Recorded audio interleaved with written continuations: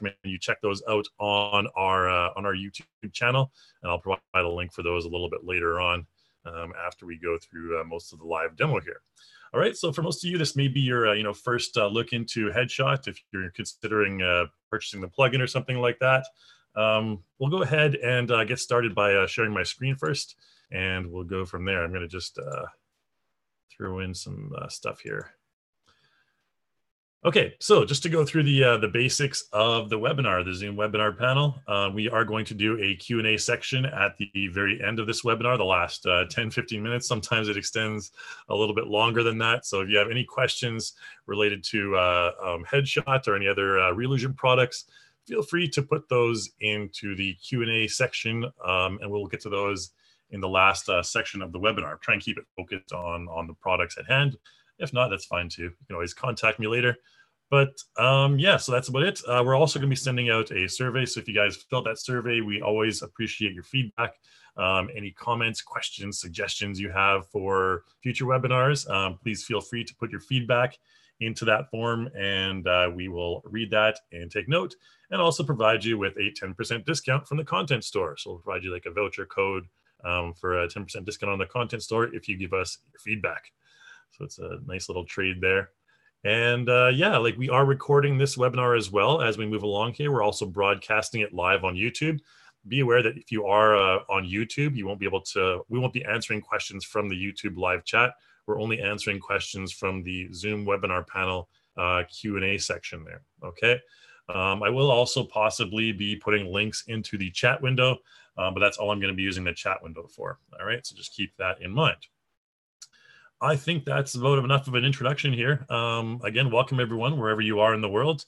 Hopefully you're having a good Monday or Tuesday, wherever you are. So what we're going to do first is I'm going to just go through kind of the basic stuff of Headshot. I'm going to give you a brief introduction. I'm going to go through 3 basic scenarios throughout this webinar. And if you have any more detailed questions and stuff like that, I'll be happy to answer any questions you have. And I'll also be able to send you out, links for those tutorials that we've done over the last few weeks here. Okay, so yeah, let's get started right off the bat here. The first thing we're going to do is we're going to talk a little bit about the difference here between auto and pro mode. So if you're not familiar with it yet, Headshot, of course, is a plugin for iClone, or for Character Creator 3 rather, that allows you to generate a head using artificial intelligence from an image. And we get some really accurate, really good results from using this. We've been working on it for a long time, and finally just recently launched it. So hopefully, some of you iClone users out there, Character Creator users, are already taking care of that, are already utilizing it in your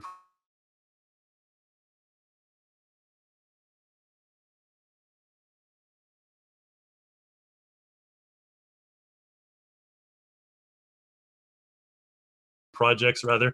If you want to, you can probably just find it in really quickly. And there you go. So I'll put this link into the description for you guys, or into the, the chat window. So used to saying that with tutorials. All right, I'm not gonna go into too much detail on the web page, because you can browse the web page on your own time. Just a brief introduction of some of the stuff. I think I've kind of already covered most of it. There's pro mode, shape control. We'll get to all this stuff as we move along through the webinar, but I just wanted to put this link into the chat window for you. If you want, you can check it out on your own time. Okay, so we are going to be doing 2 scenarios using auto mode and 1 scenario using pro mode. Now, so we're going to switch over to auto mode first here. Again, if you can't find Headshot, it should be in your toolbar, this little item here, Headshot, or you can go to plugins and you should find Headshot there. You can select whether to put it on the toolbar or not, okay? That's really about all there is to it. Now, the first mode we're going to talk about is auto mode. Like I've mentioned in tutorials, this mode is useful, very useful for background characters in your video game or your film project or whatever that don't really need super high resolution. Like, you're not going to be doing close-up camera looks at them. They're very good for like mid to long distance range characters on your screen, and you can save a lot of resources by just using auto mode and reducing the poly count, and we'll talk about all that stuff later. But the main features, of course, are here on the top section. 1K texture, so not very high texture naturally. They create a 3D hair, which is a really big advantage in some cases. It's fully automatic and intelligent texture blend, so it'll just basically blend the textures together, and we'll talk more about that a little bit later on. Okay, so let's load in our first image first. So actually, before that, let's go to photo preparation because we need to know the basics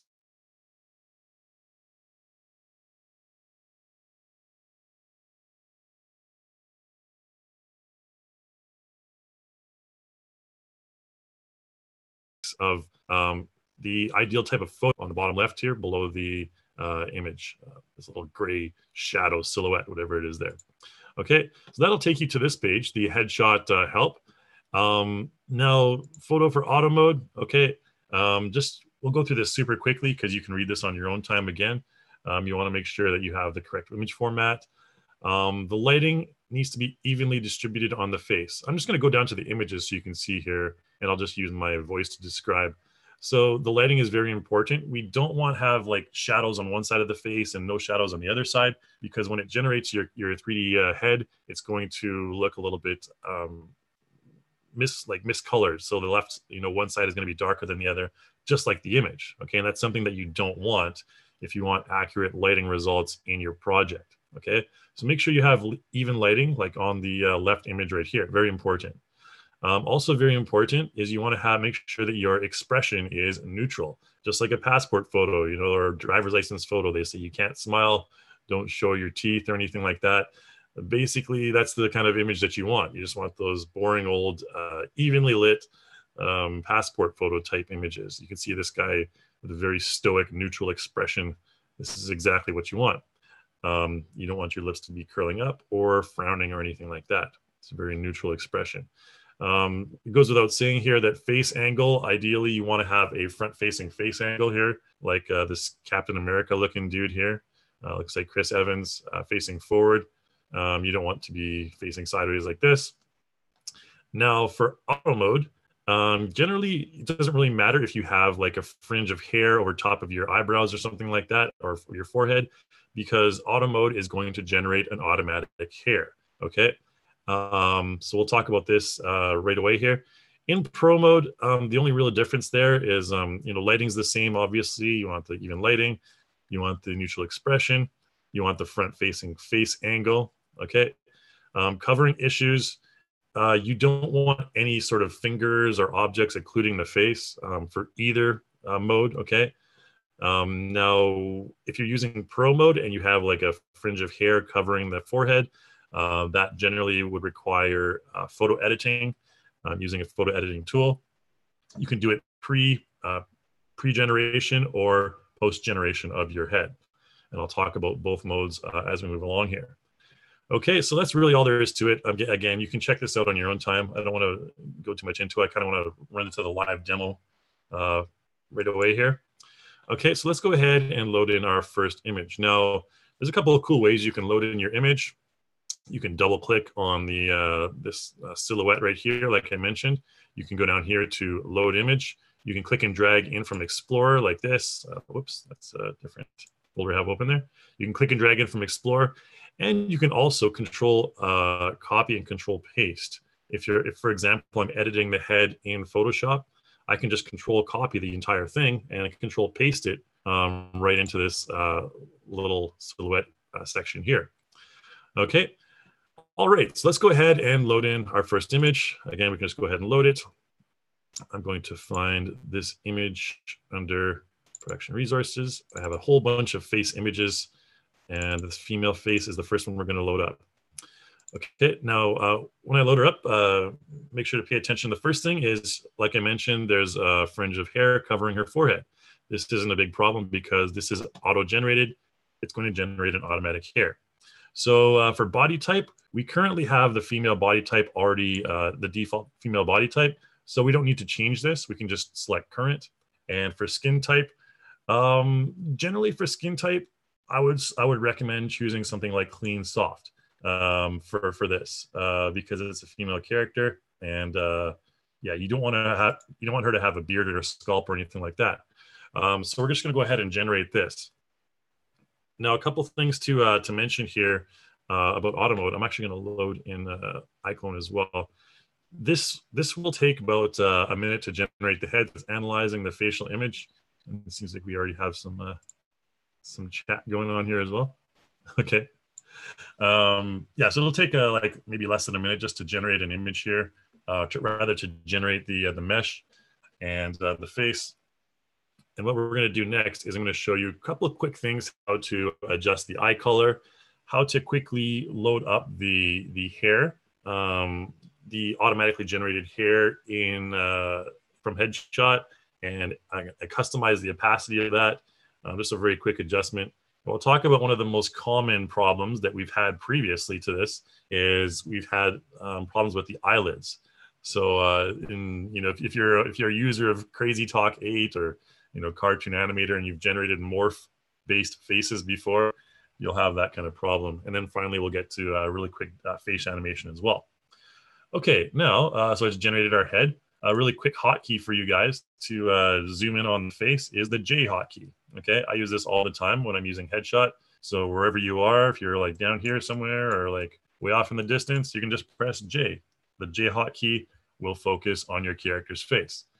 Okay, so we have a fairly decent looking face here. The hair color may be a bit off, but we can always adjust that as well. We can also adjust the hair opacity. So if we select the hair, we go to our scene manager here. You can see the hair is called haircut. You can make this invisible or visible, what have you. You can go over here to your materials, and you can adjust the diffuse color as well. So if I have diffuse selected here, what you can do is you can just adjust the various elements of diffuse. Now, it's just using the traditional shader mode. Okay, again, these characters are not meant to be used for close-ups. They're meant to be used maybe at a distance like this. So what we can do is we can load in the diffuse map here into Photoshop. And to do that, we'll just go ahead and launch it, and we can just easily add streaks into that hair or customize it, brighten it, what have you. But actually, the better way to do that, we'll close down the diffuse here. Just an easier way to do that. Again, you can do that using Photoshop, but I'm going to show you a different, easier way. Just to select the diffuse map here and go down here to adjust color. Okay, and if we want to adjust the color, we can just make it a bit brighter. Okay, just like this. And that maybe more closely matches our character's natural hair color there. Again, this isn't going to be the most accurate representation, but you can increase the contrast as well to get it to something a little bit closer to the original. I think that higher contrast will be required in this case. And that looks a little bit more like what we're looking for. Maybe increase the saturation slightly. Okay, again, my eyes aren't the best in terms of the actual colors, but you can adjust the hue and everything like that too. Maybe this is a bit easier. Okay, we're going to stick with that hair color. Now, one thing to pay attention to is on the back here, you can see that there's not really the best results. If you get, this is automatically generated. If you get a result like this and you want to adjust it, all you need to do is load the opacity map into Photoshop, okay? So click on the opacity channel right here, and then just launch it into Photoshop. And let's do something quick here. So what I can do is maybe just use our polygon lasso tool, and I'll just do something like this, like a really messy kind of hair pattern here. We're just going to select all this stuff here, all this part of the hair, and then go across here. And do. Again, ideally, you'd want to spend a bit more time on this, more details, but I'm not going for the ideal results here, or the longest, most detailed results here. So we're just going to select all this and just go ahead and delete that. Press delete, and Control D to deselect. Now, from here, all you need to do is go up to File and Save. Okay. It'll automatically update your hair in Character Creator. You can see right there. All right, so we've just kind of taken that hair off the shoulders, and it just looks, decent. Again, for an auto-generated character, generally this is the distance that you're going to have that character looked at from. Okay, so you won't be closer than this. We call this like a mid shot because you can basically see, the section of the character, and that's about it. That's how I remember it anyways. And any closer than this, you'd probably want to use a pro generated image. Okay, so anywhere from this distance, so like this distance here, that's what we ideally want to have. All right, so let's go ahead and just throw like a quick piece of clothing on her. Actually, we need to adjust the eyes first. So again, the J hotkey. And let's go down here to texture adjustment. So really easy, really simple, straightforward. Our headshot character's eyes are kind of a light gray, whereas it generated a brown eye. So all you need to do to fix that is just click on the gray eye color, and that will adjust the character's eyes to the gray color, just like that. Okay.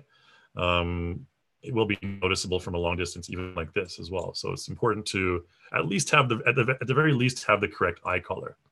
Another very simple, easy fix is if we go to our attributes tab up here, and we have our character selected, not our hair, we can click on this to open or close our eyes. So this is the eyelid issue I was talking about earlier. So what it'll do automatically is essentially take the image and just kind of stretch the eyelashes over the eyelids when they're closed, which obviously looks a little bit strange, and we'd rather try to avoid that. The easiest and quickest way to adjust that is to go down here under skin settings and go to eyelid mask. We'll talk about masking a little bit later on, but go to eyelid mask and choose something like maximum upper eyelid. Okay, we'll just focus on the upper eyelid for this situation here. Now, what the maximum upper eyelid is going to do is that's going to mask out the upper part of the eyelid. And what that means is it's not going to use the image. It's not going to use this image to generate the upper eyelid. It's going to use kind of a intelligent combination of the surrounding skin to do so. Okay. And once you're finished with that, once you've selected what you want, just go ahead and select update skin texture. Now you can also choose to auto update if you want, but I prefer just to do things all at once and just kind of update skin texture all at the same time.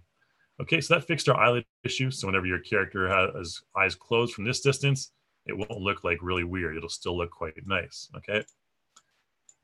Okay, so again, from this distance, it doesn't look that bad. And this is what you're going to use automatically generated characters for mainly in the first place.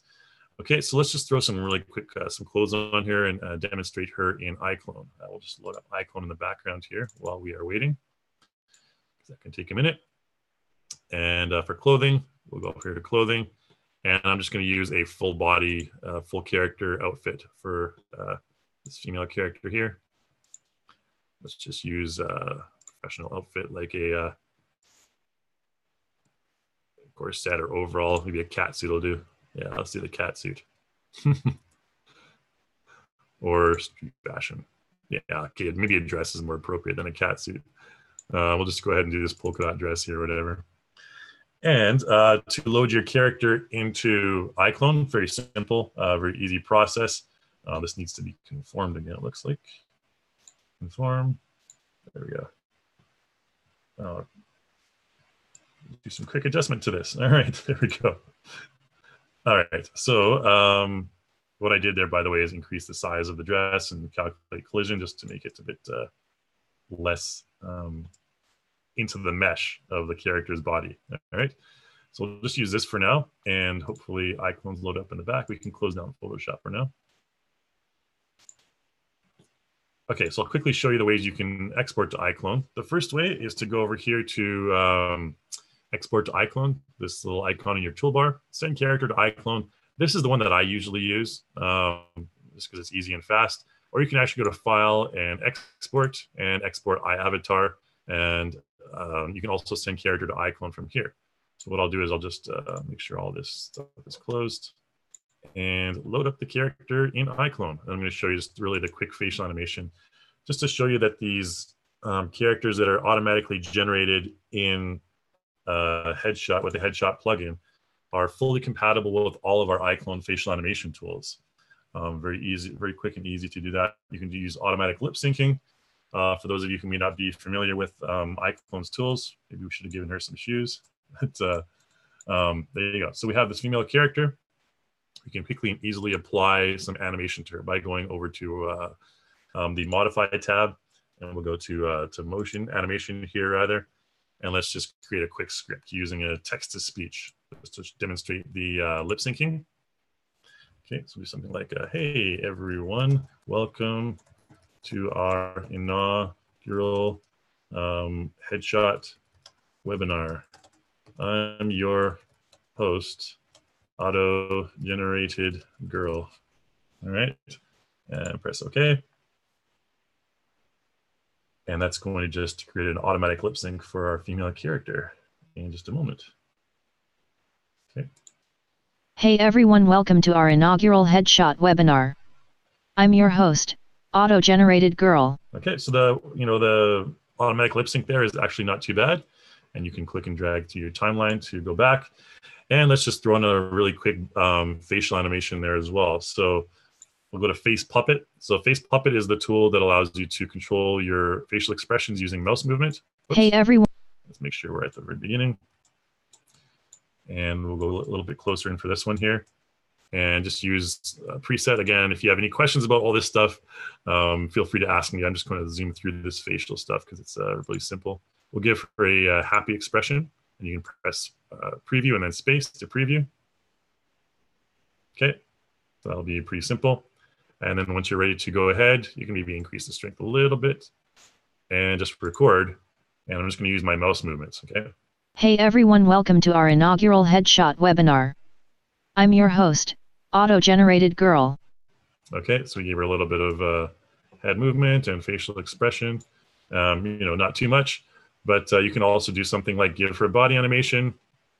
And again, we'll just go to the content tab here, and under motions at the top, we'll do like a really easy motion.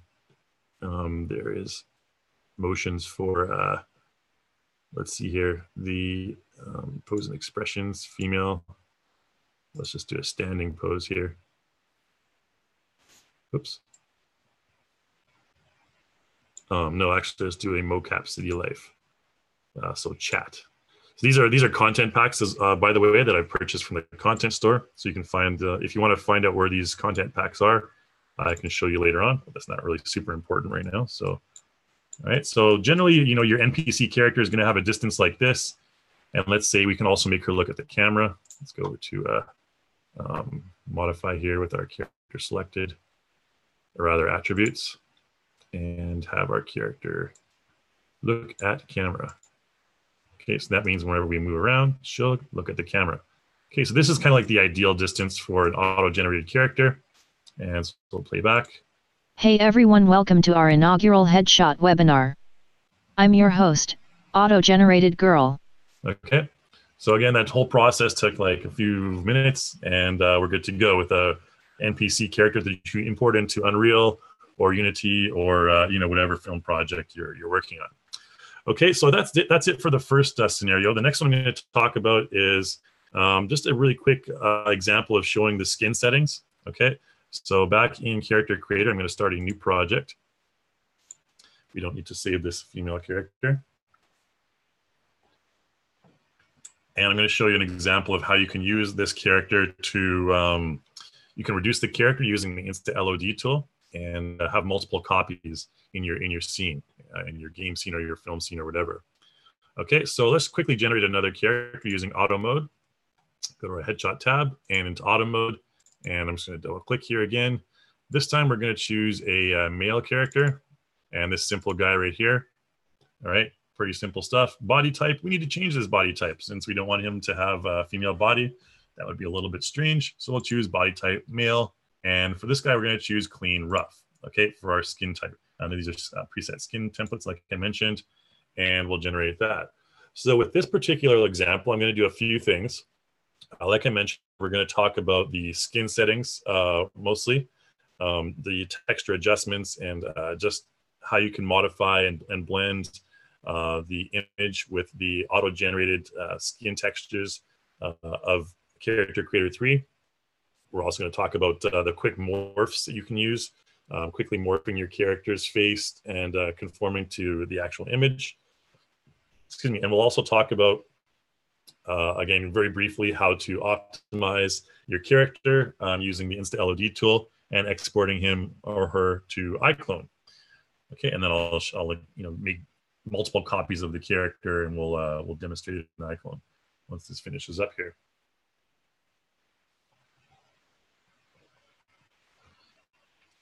All right, should be just 2 shakes of a lamb's tail. We'll get it going. I guess I can kind of briefly demo in iClone here. Oh, never mind, finished. Okay, so again, press the J hotkey to zoom in on the face, always a useful function.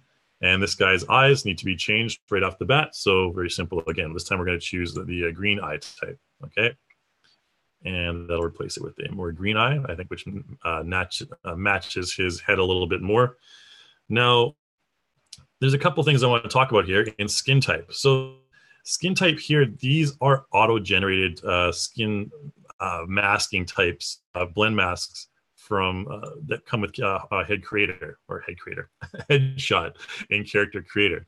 Okay, so when you use these, you want to take a look down here at the blend mask a little bit further down. Okay, so let's take a look at this blend mask. It's fairly focused in one area. And that's because what we're doing is for everything, if we take a look at the photo diffuse, for example, here, everything that's on the scalp and outside of the main face area, that is going to be generated by headshot. Okay, so basically everything that is white in this map is the original image that we used. Everything that's black is generated by headshot. Okay, and that's like, you know, the clean, rough, whatever templates we were using before. Okay, if we choose no mask, okay, what's going to happen is our blend mask is going to just be like this, and it's going to use as much of the original image as it possibly can.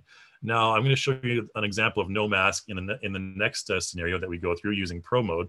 But for this one, I'm just going to show you a couple of really quick and easy ones that you can adjust. I don't want to spend too much time on this one. Beard and scalp, for example. This is a very common one for male characters to create a general base.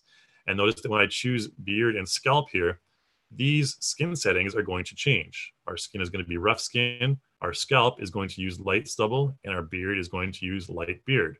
Okay, and our blend mask again will return to the smaller blend mask. So this front area of the face is using the original image. Everything else will use these skin settings. So if I want, once I've selected that preset, the beard and scalp, what I can do is I can update skin texture. And what's going to happen is that's going to, you know, automatically generate the scalp, like kind of stubble on the head and on the beard. And you can see it right there. So if we zoom in a little closer, you can see the scalp, the kind of stubble that's generated on the scalp and the light beard. All right, we can change this from you know, light beard to a dark beard or a white beard. I'm going to change to a dark beard just as a really brief example here. And once you do that, again, you need to update your skin texture. Now for face mask on this one, we're not going to talk about face mask right now. Let's choose skin. Let's change from rough skin to like maybe old face. Okay, so we're going to make him look a little bit older with maybe a darker beard and light stubble. So once we've done that, let's go ahead and select update skin texture. Okay, so this is going to generate a light beard, or rather a dark beard, and the skin is going to be a different normal map on the skin. Okay, so you can see there we created you know, much older looking face, and that's using this base normal map. So the base normal map is changed. It's much stronger, as you can see here, and there's, you know, freckles on the side of the face. So something like this is you know, is fairly quick and easy way to make your character look a lot older. And you can add in the you know, the white hair and the white beard and stuff like that as well if you want.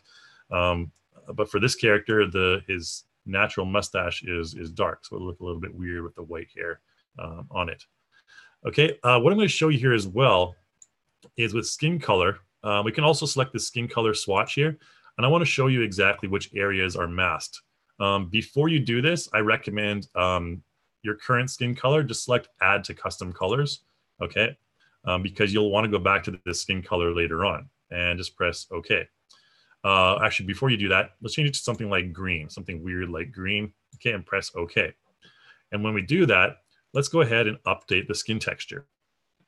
So this is going to show you very vividly which areas of the skin are generated using Headshot plugin.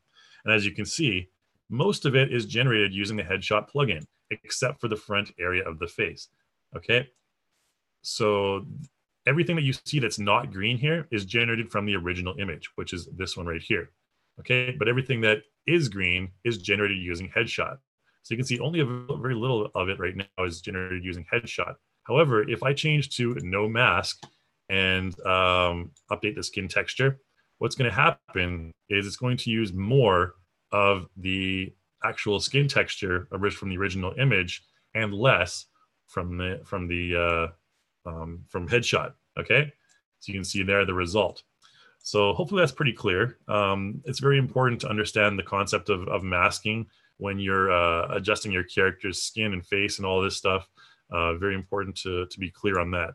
So what we can do is we can choose skin color and just go back to our custom color that we had before and press OK. I do not recommend using like Control Z and stuff like that to undo what you've done, because it'll create issues and all sorts of other fun stuff that may not be desired. Okay, so with this guy, what we'll do is I'm going to show you. I'm going to go back to the light stubble. Actually, let's go to the dark stubble maybe, and I want his skin to be old as well, since we're going to dress this guy up really weird. We're going to dress him up in like some post-apocalyptic stuff, and I don't think anyone in a post-apocalyptic world has beautiful moisturized skin, so we're going to give him an old face. Unless you stole like a truckload of oil of Olay moisturizer or something, you're probably going to have rough looking skin in a post-apocalyptic world. So let's go ahead and just update the skin texture. And what we're going to do is load this guy iClone as well. I'm just going to throw some clothes on him before we move along. Let's go to shirts. And this is a really cool pack called Survivor Playset. I recommend checking this out in the content store. All kinds of cool like post-apocalyptic shirts and stuff like that. Let's just throw a shirt on him and you'll see what I mean. All sorts of other cool accessories too. So the details on this are pretty cool. I really like all the details on these characters, on these clothing items. I'll go to pants and the same guy, a Boreart, and throw on some cool jeans. A lot of people these days are paying good money for these kind of jeans, hundreds of dollars for ripped and patched up jeans. Anyways, we'll throw in some boots here as well, and then we'll export them to iClone. So we'll go up here to our boots, our shoes rather, and just throw on some regular old boots. Let's just use let's keep with the theme and use the Boreart shoes here, the boots. There we go. Select these ones here. Now these ones tend to apply a little bit strange onto the feet. If your character's feet are too large, you may see the mesh poking through. In that case, what you normally do is just go to conform and calculate collision, and that generally resolves the collision issue on the feet. Okay, cool. So we got this dude. We're ready to send him to iClone. But before we do that, this time I'm going to export the character. So we go up to File and Export and to iAvatar. Okay. Now, the reason I'm choosing this is because I'm going to use InstaLOD Remesher. Now, what this does is this allows you to really reduce the poly count of your characters. So you can choose the entire character. You can choose a maximum face count for the entire character. Now, the reason I'm showing you this is because when you're using auto-generated characters, a lot of the time you're going to be using it for, like I mentioned, background characters or non-significant characters.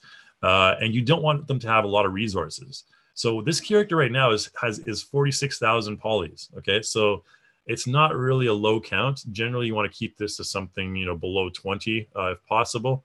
So what I would do here is I would change this to maximum face 20,000. Okay, and you can change mesh detail to like low or normal. Okay, you can even reduce it further if you want.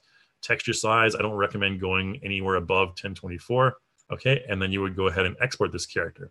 That takes a few minutes. So luckily, what I've done is I've already generated that character, the same dude. So let's go ahead and find our folder here, webinar headshot, and here you go, post-apocalyptic dude. Him into to iClone beside our female character. Okay, so let's delete her. We don't need the host anymore. And you can see this guy, project triangle. Selected triangle 20,000. Okay, so we've taken him down by half, and from this distance, it doesn't really look that much worse for wear. If we zoom in really close, you can see like at this distance, yeah, the face mesh is obviously, been decimated quite a bit, and we've lost a lot of detail there. But at something like this distance right here, if you don't need to have your character, do anything important in the scene, it can be like this distance. And I'll show you like, let's do a couple of chats here. Oops, take our character back to, or back to frame 1 there. Okay, so here's one character in the screen, in the scene, just doing a little chat and whatever. Okay, just whatever animation we choose. If I want, what I can do is press the W hotkey, and that'll bring up our movement gizmo. And I'm just going to hold Control and click and drag on the gizmo to generate a few more characters. So say, for example, you had a bunch of soldiers in your scene, like you wanted to have like an epic Lord of the Rings battle or something like that. What you want to do is ideally something like this. You want to have your characters all, low resolution characters where you don't really need to see the details on them. But you want to make it appear like there's, hundreds of characters in your scene. I'll just generate a few more, maybe something like this. And then you can, have a result like this.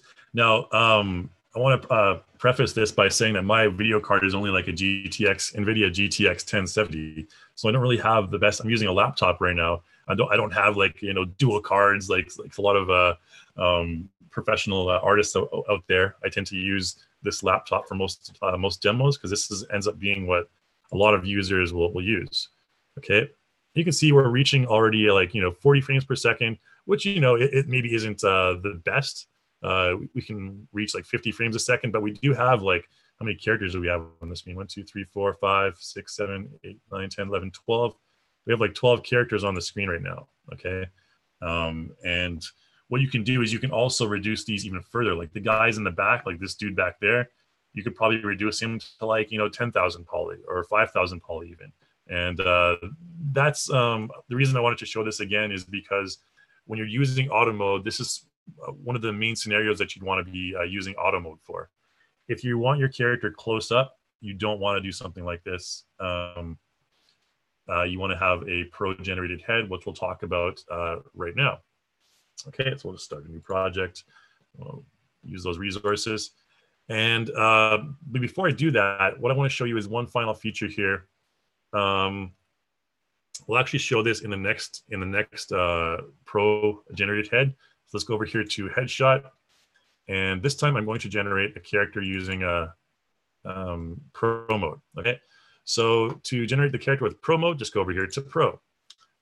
Okay. Actually, what we'll do is we'll start a new project first. It's always a good idea to start a new project. So your character starts from like neutral skin, neutral body, and everything like that.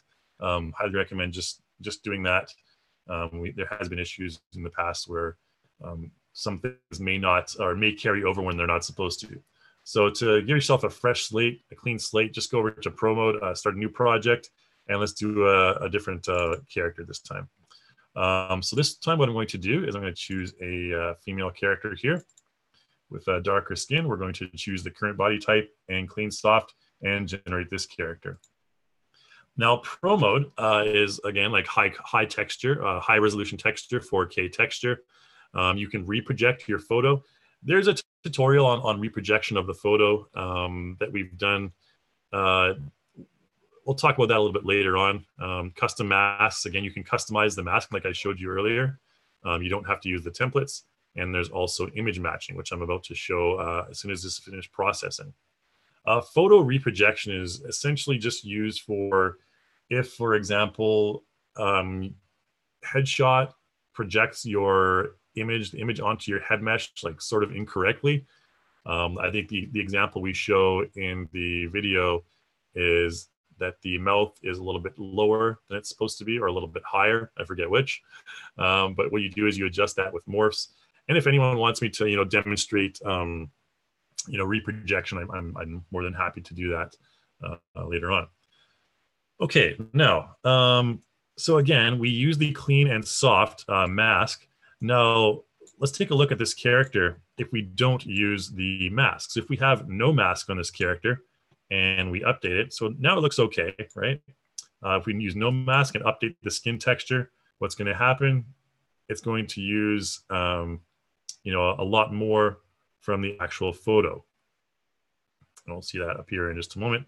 So you'll get something like this, where what it's done is it's taken this photo diffuse and it's using, various parts that it shouldn't be, like the white section here, for example, and the black hair, which is fine and dandy. But essentially, in this case, I would just recommend going with the auto-generated clean soft from Headshot. And again, you can edit this in Photoshop if you want, but honestly, if you want to save time, like I do, I'm kind of a lazy, lazy guy sometimes. I just use the auto-generated stuff, and it creates a fairly decent result like this. I mean, to the naked eye, yeah, it's fine. Okay, so what we're going to do here, I'm going to just add some quick hair onto her because, like I mentioned, Pro Mode does not generate automatic hair. So I'm going to go to my Content Manager, and we're going to go over here to the base and into our hair. And I believe in Conforming Hair Volume 1, we have this hair that's a bit more suitable for this character. And we'll just throw that on there. Okay, so I think it looks fairly good.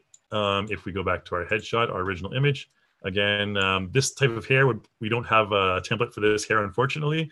It would probably need to be custom modeled, and that would be kind of a fun project to model hair like that. But we're just going to use this for now.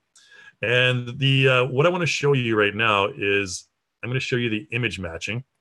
Okay, so this is something that's only available with the Pro Mode. Okay, so activate image matching tools right here. Again, this is only available with Pro Mode. And the reason for that is because Pro Mode, like I mentioned, is a lot more focused on the details of the face. Now, when you activate image matching mode, it's going to superimpose an image, your original image, over top of your model's face at a specific angle. Okay, so it's almost like pressing the J hotkey. It'll automatically pop into that front-facing direction. So once you've done that, just go ahead and open up the image matching tools, and you can see here you can adjust the opacity of your image. Okay, so 0 opacity. You can still see it a little bit, but again, it's mostly showing your model's face, the 3D model's face when opacity is at 0. If you change opacity to 100, it's completely covered by the actual image, right? So you can use this in combination and micro adjust different areas. What I recommend doing, what I find to be an easier way to get this taken care of, to get the most accurate results, is to use the grayscale. Okay, so grayscale will make the image black and white, so it's much easier because that way your model is going to be colorful, but your image is going to be black and white. So it's kind of easier for me, at least, to be able to find out which areas I need to fill in and which areas I need to adjust.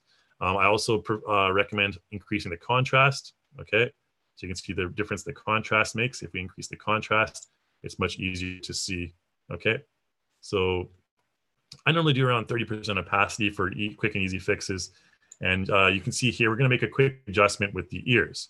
All right, now I don't want to spend too much time on this next section here, but we're going to go into the Activate Sculpt Morph mode. Okay, now Activate Sculpt Morph is available with both Auto and Pro versions. Okay, so once you activate Sculpt Morph, it'll pop up with these control areas over your character's face.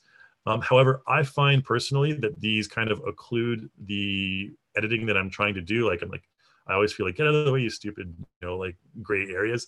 So if you want to get rid of those, you can select show control areas, remove them, or show them like this. I tend to get rid of it myself. But again, even after you get rid of them, you can still mouse over and the certain areas will be selected. Okay, now there's things like the first one here is contour. All right, and again, there's tutorials that go into more detail on this, and sculpting is a bit of a time intensive process. You can see here that maybe the cheek, I have symmetrical selected as well, so on both sides are going to modify at the same time. You can see maybe here the cheek, our model's cheek is a little bit larger than the image, so we can maybe just take that in a little bit on that side. Okay, you can see if I move it out, that pink area there, the pink area, you can probably barely see it, is the area of our actual model's face. However, so we need to make sure we conform that to the shape of the actual character.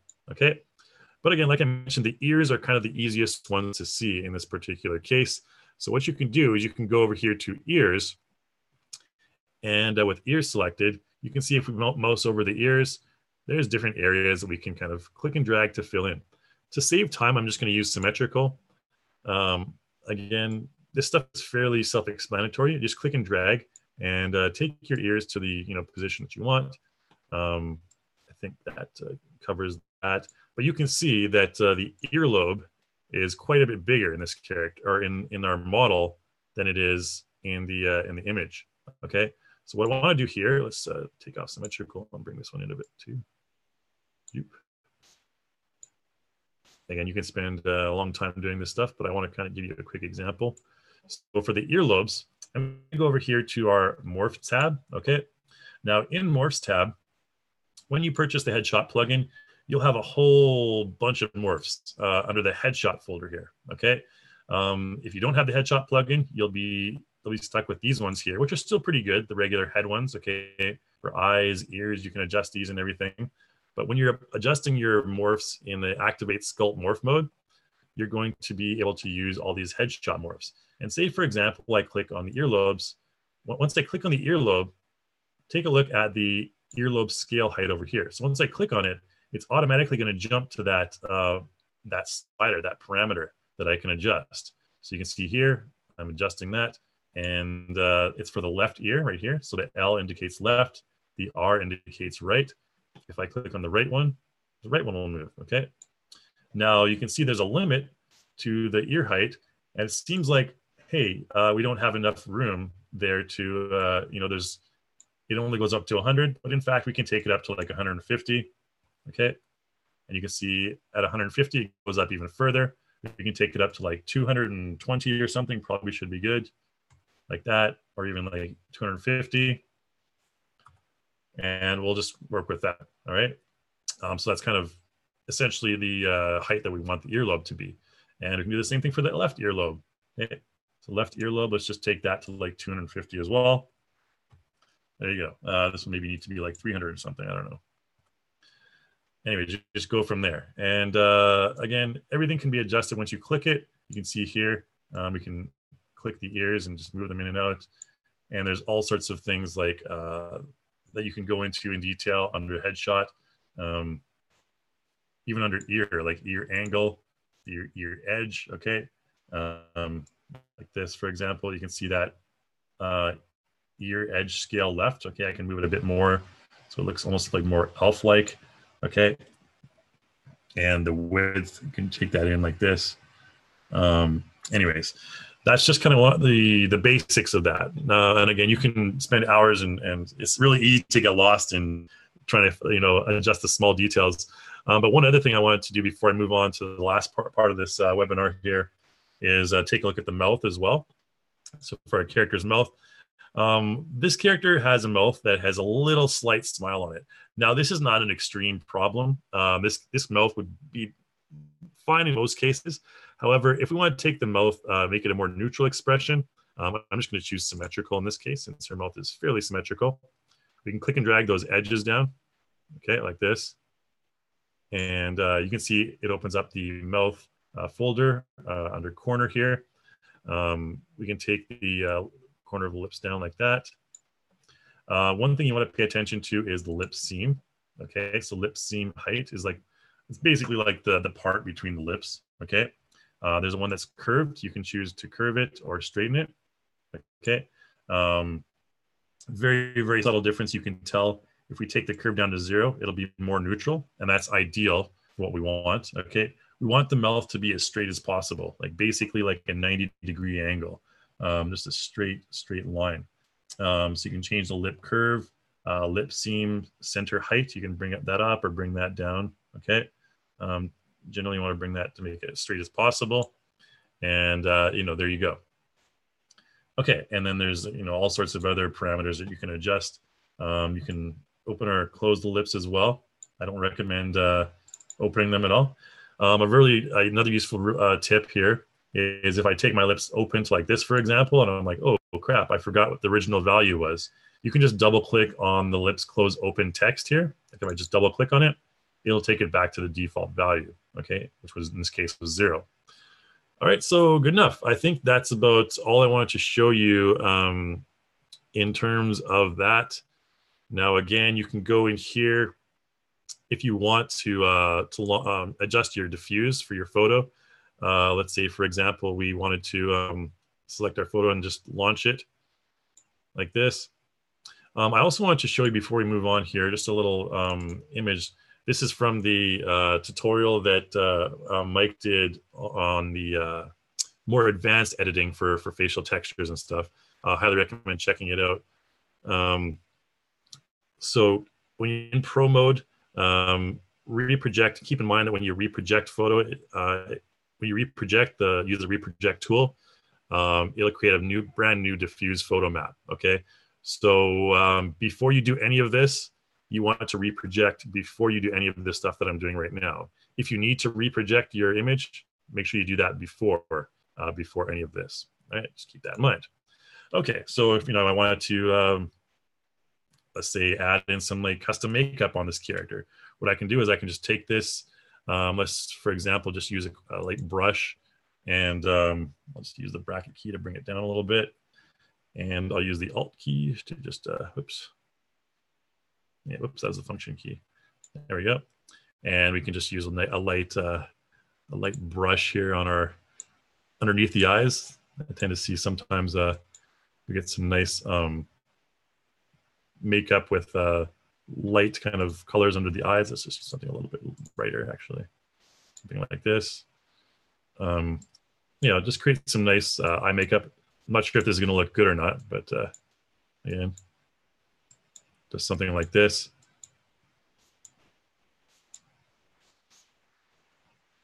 And create some nice, makeup around the eyes. We'd probably want to blend this a little bit more.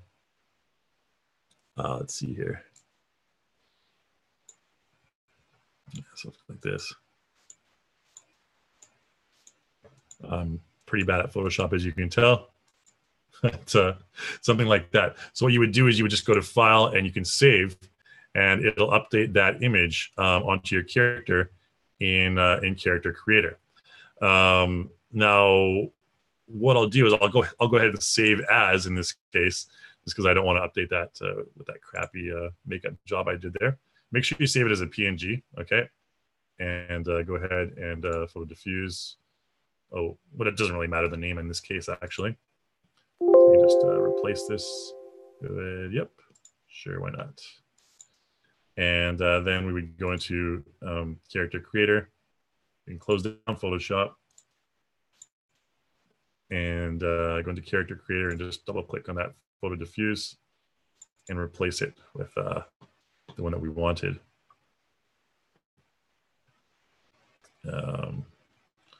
We should probably make sure we save this one first too. So save texture. Okay, I'll just call this diffuse. All right, we'll replace it, and we'll take a look at my really crappy makeup job on the right side, on the right eye. Again, you need to update skin texture whenever you do this.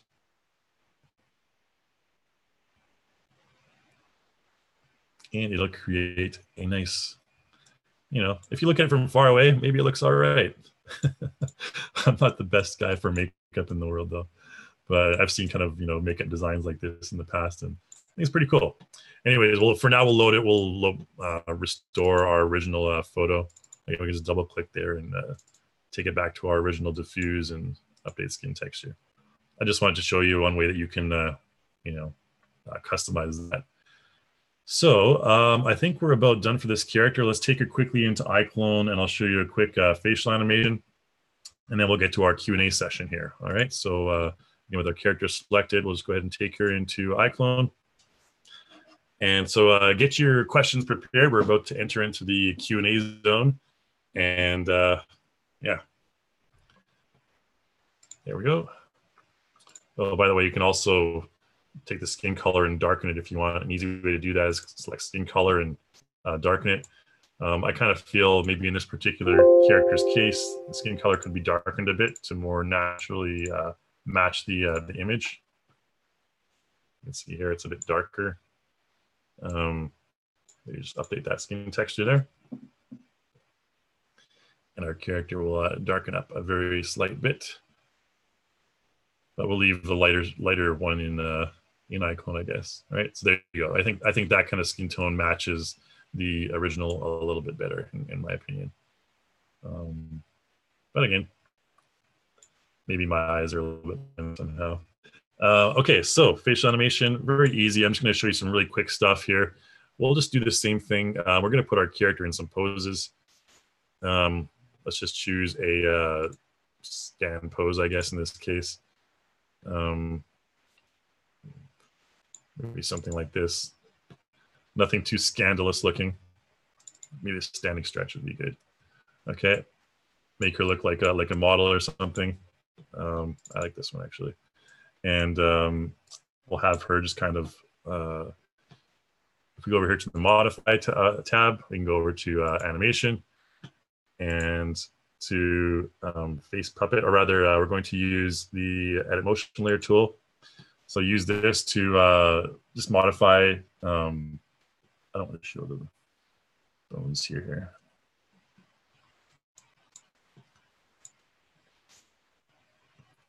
We can take her arm here and just kind of move it if we want. Again, this is a very down and dirty example of, just ways you can modify your character. Take her head, use the E hotkey and rotate it slightly towards us. And if you want to do face key editing, again, you can go to face key and use expression templates like this. You can use like happy. This one looks a little bit weird, but there's also ones like fear. Various ones you can use.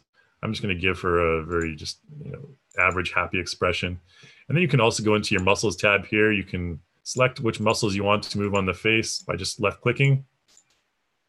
And if we want to raise our entire eyebrow, we can do so, or lower all the eyebrows. We can use this erase tool to clear our selection. We can have take the lower eyelids up to make it seem like a little bit happier. We can even like have our character wink. Okay, something like this. May look a little bit weird. Let's have her maybe look at the camera so it looks like she's looking at us. All right, cool. Looks like happy and modular, like a model. I don't know if that's definitely not a word. Anyways, there you go. So that's basically ways you can animate the face really quickly and easily. Not really relevant to headshot, but relevant for when you want to animate your character or customize their facial expression or anything like that. But I think we probably will have a lot of questions in this webinar, so I want to just jump right into the Q&A section. Again, any questions you guys have for me, feel free to throw those my way in the QA section of your GoToWebinar panel. We're not going to be going into the chat window, so just so you're aware of that. All right, let's go ahead and get started. Hello, Alberto Ramirez. How's it going? I believe you wrote that before the webinar started. Okay, let's see here. Alberto has another question here. I'd like to know how you make Mister's hair from the white hair of the headshot app. Okay, yeah, so I think this is a pretty common request for a lot of people. How do you make, give your character white hair? Let's just go ahead and make this character old looking, all right, as an example. So say, for example, I got this female character and we wanted to create some sort of Benjamin Button scenario where she was getting older. So an easy way to make her look old, I would use a skin type old female. Okay, so what this is going to do is this is going to give us a base normal map that's a lot more old looking. And scalp, I would use white hair, wavy is fine. Definitely she doesn't have a beard. Okay, and then in this case, probably face mask. No, we don't really need face mask in this case.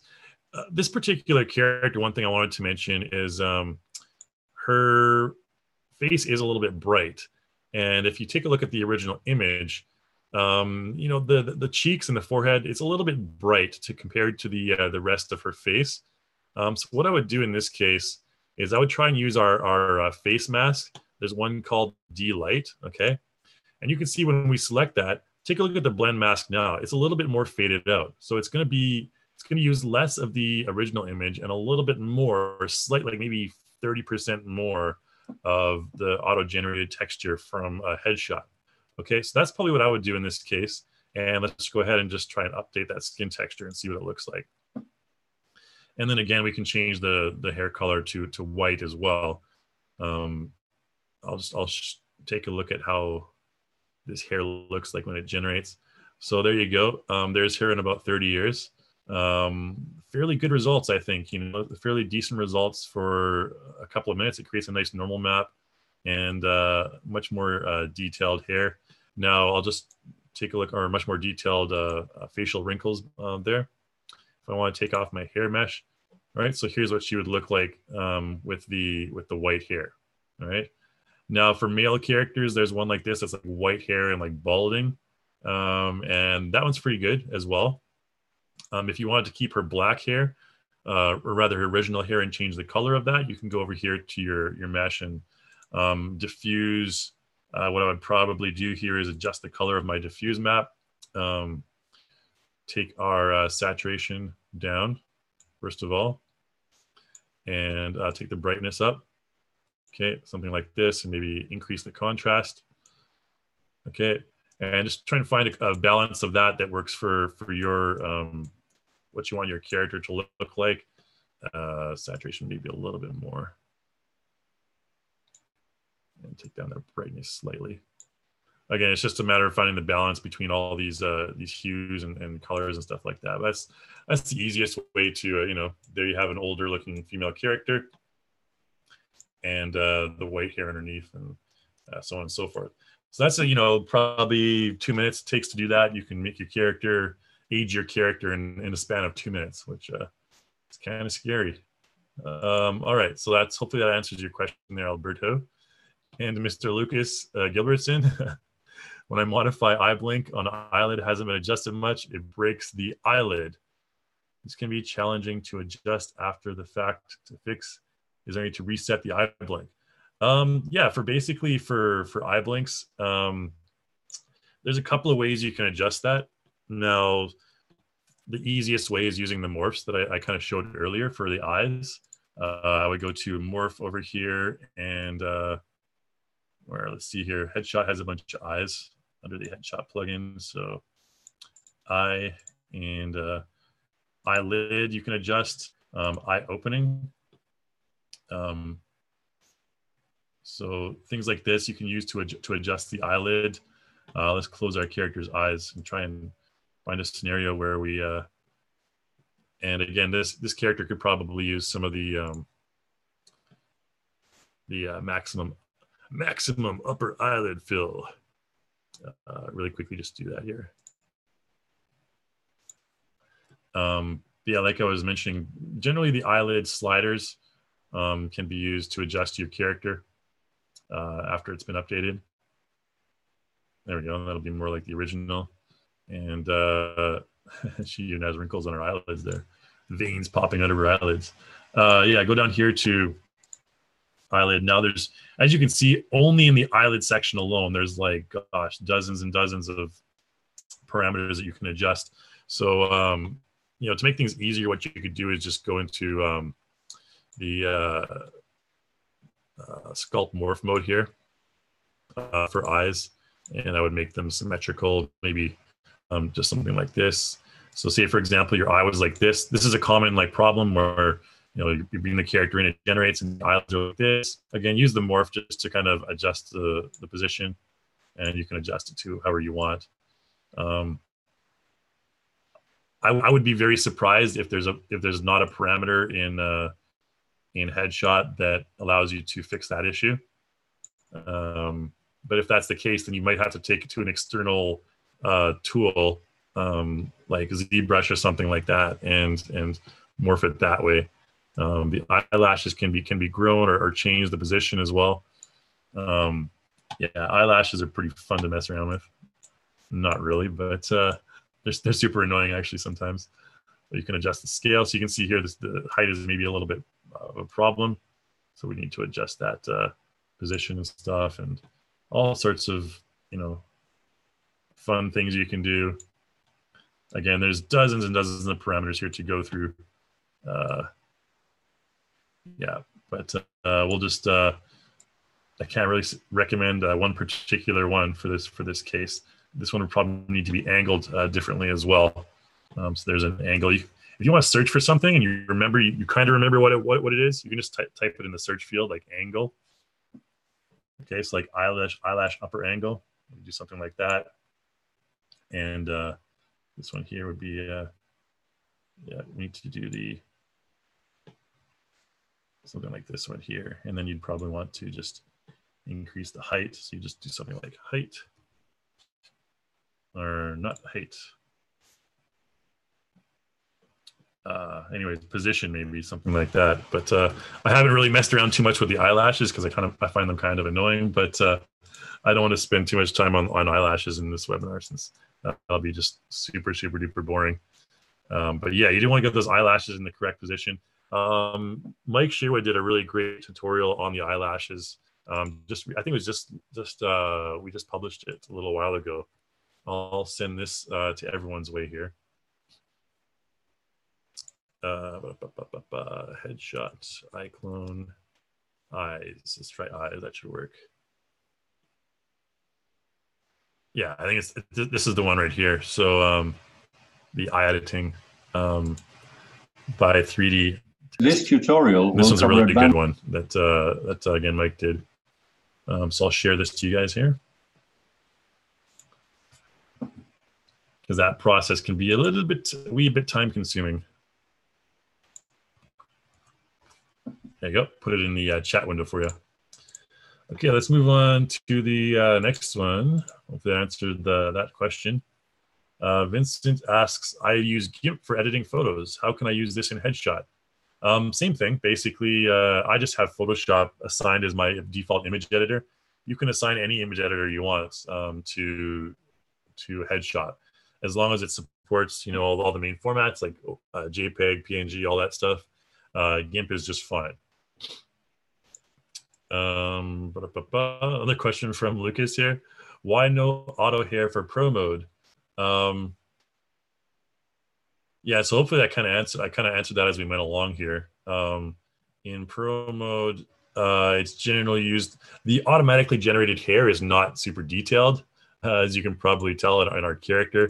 So if let's put our characters side by side for a comparison here. The post-apocalyptic dude that we generated. Oh, actually, we didn't generate hair for him. We have this female character that I generated from a previous run through here. So we put this character side by side with the other female character. Let's get Baldy out of here. Weak. There we go. So let's just do a quick side-by-side comparison just to kind of show you the amount of detail in the hair. I don't want her to overshadow it. Well, she's a little bit shorter. Okay, so you see, I don't want her to be following us anyways. That's kind of creepy when the faces are following you. Oh, not her. Whoops. Oh, set free. Be free. Okay. So again, if you zoom in like really close like this, you can even see, especially on the specular highlight reflection areas, the skin is a lot more detailed, whereas this character is pretty flat. There's, you know, distortions around the eyebrows, so they're not really generated, especially the eyebrow area. Take a look at the detail of these eyebrows, so quite nicely detailed. And then take a look at the details of these eyebrows. And this hair is, you know, I think that's pretty self-explanatory. And this hair is a lot more detailed. If we can throw some different hair onto this character as well, and, you know, just to see the difference. But yeah, quite a significant difference in the characters, in the hair. So that's why, I mean, you can save your auto hair as well, and you can put it on a different character. Like if you want to save your auto hair, you can just select it and go into your content, into your custom content, and oops, need to do that in a character creator rather. You can do it here as well, I believe. Head, you can save it as a body part, hair, and just save it as a custom hair right here. under body part hair rather, sorry. It'll automatically go to the right place. So bad hair, we'll call it. And then, oh, let's throw this bad hair on her. Yeah, so not the ideal result. Just Control Z that. And yeah, so I guess that kind of, hopefully that clears that up. Now, keep in mind as well that the auto-generated hair also is, it's not the lowest resolution. So what I would recommend doing when you auto-generate your hair using auto mode, you want to go to Insta LOD and go to polygon reduction object with the hair selected. Okay. So again, you can see here that the hair is, quite detailed, a very high poly count, 17,000 polys just for this hair. Okay. So if you were to, reduce that, I would highly recommend it. The auto-generated hair is not much better. It's still fairly high poly in some cases. So you definitely want to try and reduce that. Let's go back to our Q&A. Okay, Benjamin asks, is there any way to use results from auto mode, topology, and textures as a basis for a pro mode second pass? I mean, you could technically, but I don't know why you'd want to do that. Yeah, because pro mode, I mean, again, it's used for totally different things than auto mode, in my opinion. I mean, if you generated your head using auto mode, you could save the hair and apply it to your pro mode character, but I don't see why you'd want to generate a 1K texture and then use it for a second pass. I could see it going the other way, but not for auto to pro. Hopefully that answers that question for you there, Benjamin. Isaiah asks, are there lights in CC3 in iClone? Because I couldn't find them. Yeah, there's definitely lights in CC3. You go to your scene manager here, you can find lights. Let there be lights. So you can take all the lights off if you want. You can turn them back on. If you have light selected, you can go over here to your attributes and you can find all the light values, increase the multiplier value, increase all sorts of stuff, change the color. It's using the red light district. Yeah, anyways, you can have fun with that. Those are basically all the parameters there. You can create, you can create lights as well in Character Creator. So point lights, spotlights, directional lights, shadow casters you can create as well. Okay, hopefully that answers your question there. If you want to find the light, for example, this side light, we can select it and press the F key, and there we go, make it visible. When you press the F key, that means it allows you to focus on something, by the way. So this will be like way over here. This is the back one, so for the backlighting. It's your basic essential 3-point lighting setup. You can use the / once you have your key light selected, you can use the / key. Where is it here? To show it anyways. There you go. And then you can rotate it that way as well. All right. Anyways, we'll just get out of this since it's not really a lighting webinar. But there's lots of stuff you can talk about with lights. Okay.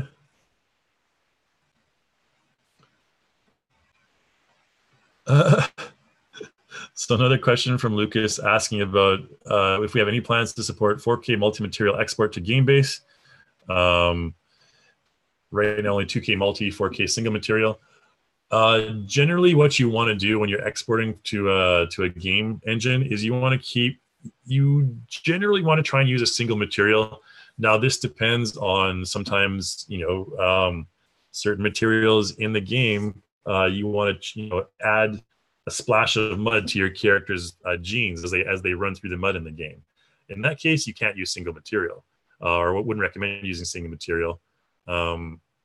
But generally, to save resources, single materials are always going to save resources as a rule, and lower resolution textures are going to save resources as well. It's just a matter of how much resources your game world is consuming. You definitely want to try and reduce that as much as possible, and that's my answer for that one. It would be madness to use like super high resolution textures unless you have a workhorse of a PC that's able to support that, but mine tends to lag. Fairly simple. Okay, so C mentions here her skin does not match her face. I'm not sure which character we were talking about there, but you have to be more specific on something that you want to fix. So I'm not really sure. Maybe you can specify C about that issue that you found there. Okay, next question we'll go from, we'll answer here is from Raid. Would be great to see a character going to Unreal Engine with all the hair, cloth, and textures, please. Yeah, that's easy to do. Again, the best way to do that, I don't want to get into Unreal too much right now, but the best way to export your character, you can just take this female character into Unreal, I guess. Yeah, she's fine. Just has an old face. People will give her a bit more of a weird clothing. More suitable clothing for an older lady. Let's go to...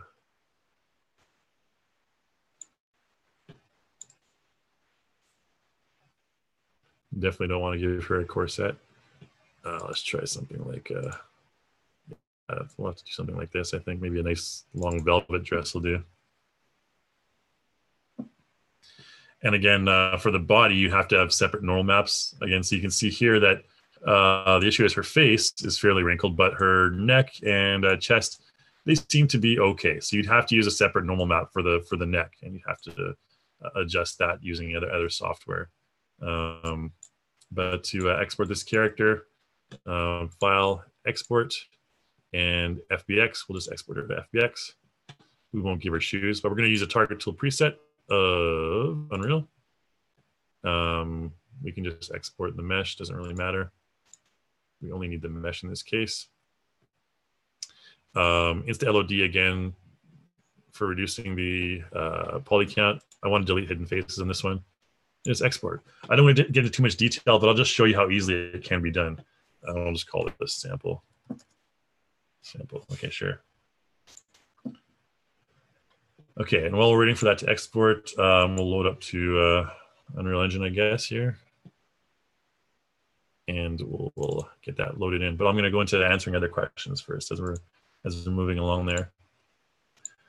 Okay, so Tim asks, can anything be done about the faded, washed out look of the eyebrows and facial hair when generating a head from a photo?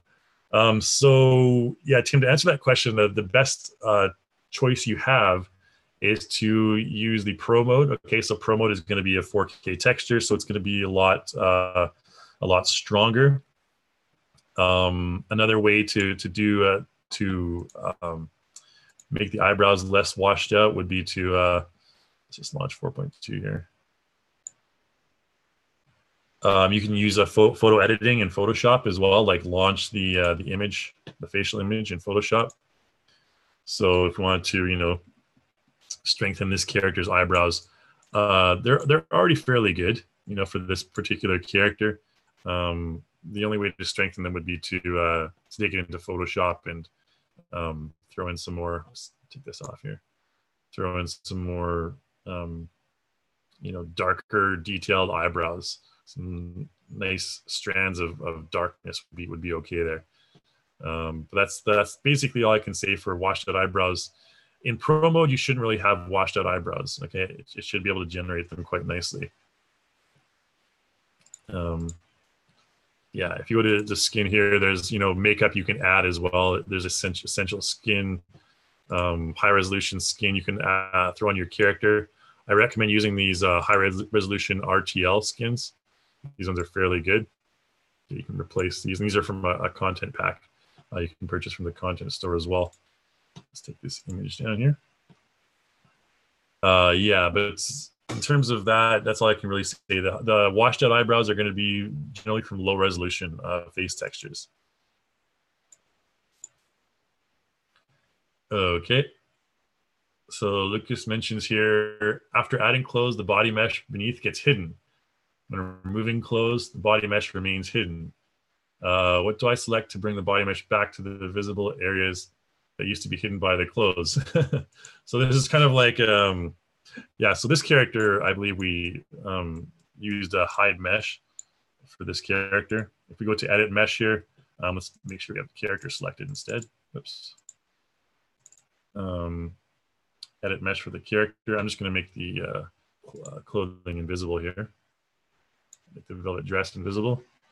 Okay, so this type of, all this stuff is hidden because I've automatically hidden the mesh. So if I wanted to restore any of this, I can just go edit mesh here and select the mesh that I want to restore, basically. Whoops. Make sure the character is selected, not the dress. And there we go. And we just, select all the stuff we want to show and pop. There we go. Whoops. It should be able to show here. Oh, I think we need to go to the, let's see. Edit mesh for this. Yeah, I haven't done this in a long time. Gosh. Okay, we have the velvet dress selected. And render states. Let me get back to you on this one. I know there's modify cloth layer settings, I believe it's in. Or hide body mesh tool. That should be the one. Okay, yeah, this one we can hide body mesh tool. This is with the newer version of character creator. So you can choose to show this, show that, and show that. And yeah, basically that's how you can restore different parts of the body or show it or hide it. So yeah, hopefully that answers that question. And there you go. Oh crap, we just kind of hit everything. Well, it's basically the opposite way. Using the hide body mesh tool. Yeah, we need to make sure we have the body mesh selected. Cloth selected rather. Whoops, I'm not sure what we clicked there.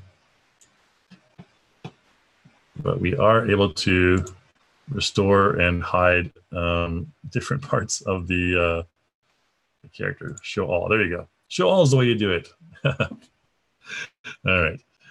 We'll go to the next one here. Okay, so Ahmed asks, can a headshot adjust face geometry, not using the image face as texture, and tweak the skin through parameters of the skin like we do in CC? I'm not really clear on this here. Using the image face as a texture and tweak the skin through parameters of skin like we do in CC. Oh, I think, Ahmed, what you're talking about might be the substance parameters. So unfortunately, current characters don't use substance material. So we don't have that. We don't support that for CC3 characters. Yeah, so be aware of that. If you want to adjust any parameters, you can easily convert your character to a substance material character, but you'd have to use a substance template. And the way you do that is by loading in the CC1. Whenever you see this little flame icon in the bottom right there, that means it's a substance enabled texture. So you can use the substance parameters with that. Okay, so that's the way you can tweak the substance parameters, skin parameters in Character Creator 3.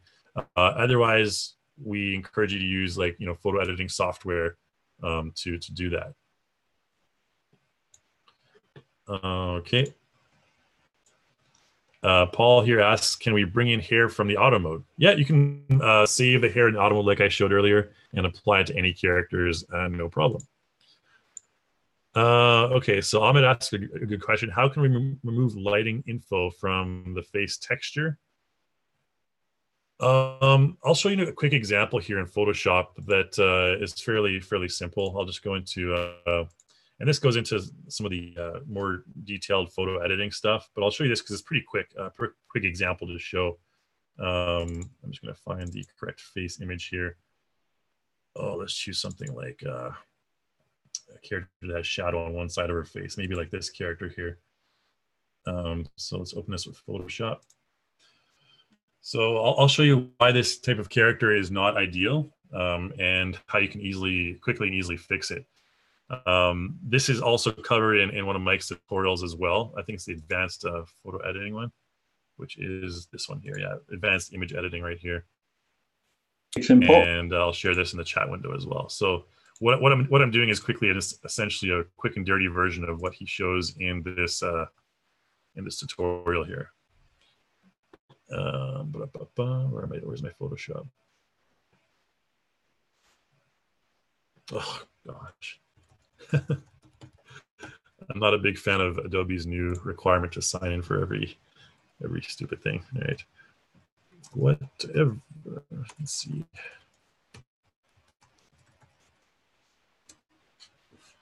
Should do the check. And you can see I was just in Photoshop, and then I have to re-sign in, which is lots of fun. It's a great feature. All right, so this female character here, what we'll do is we'll this one side of her face is shadowed. Okay, the right side is shadowed, and the right side of her face is is bright. It's like ideal, but the left side is kind of shadowed. So if we were to launch this image into headshot, one side would probably be a little darker, and that's just because it's using the source image. So what I would do in this case is I'd probably try and get half of her face here. We'll just work with that. I think that should be fine. And Control C, Control Shift V. We'll paste that as a different layer.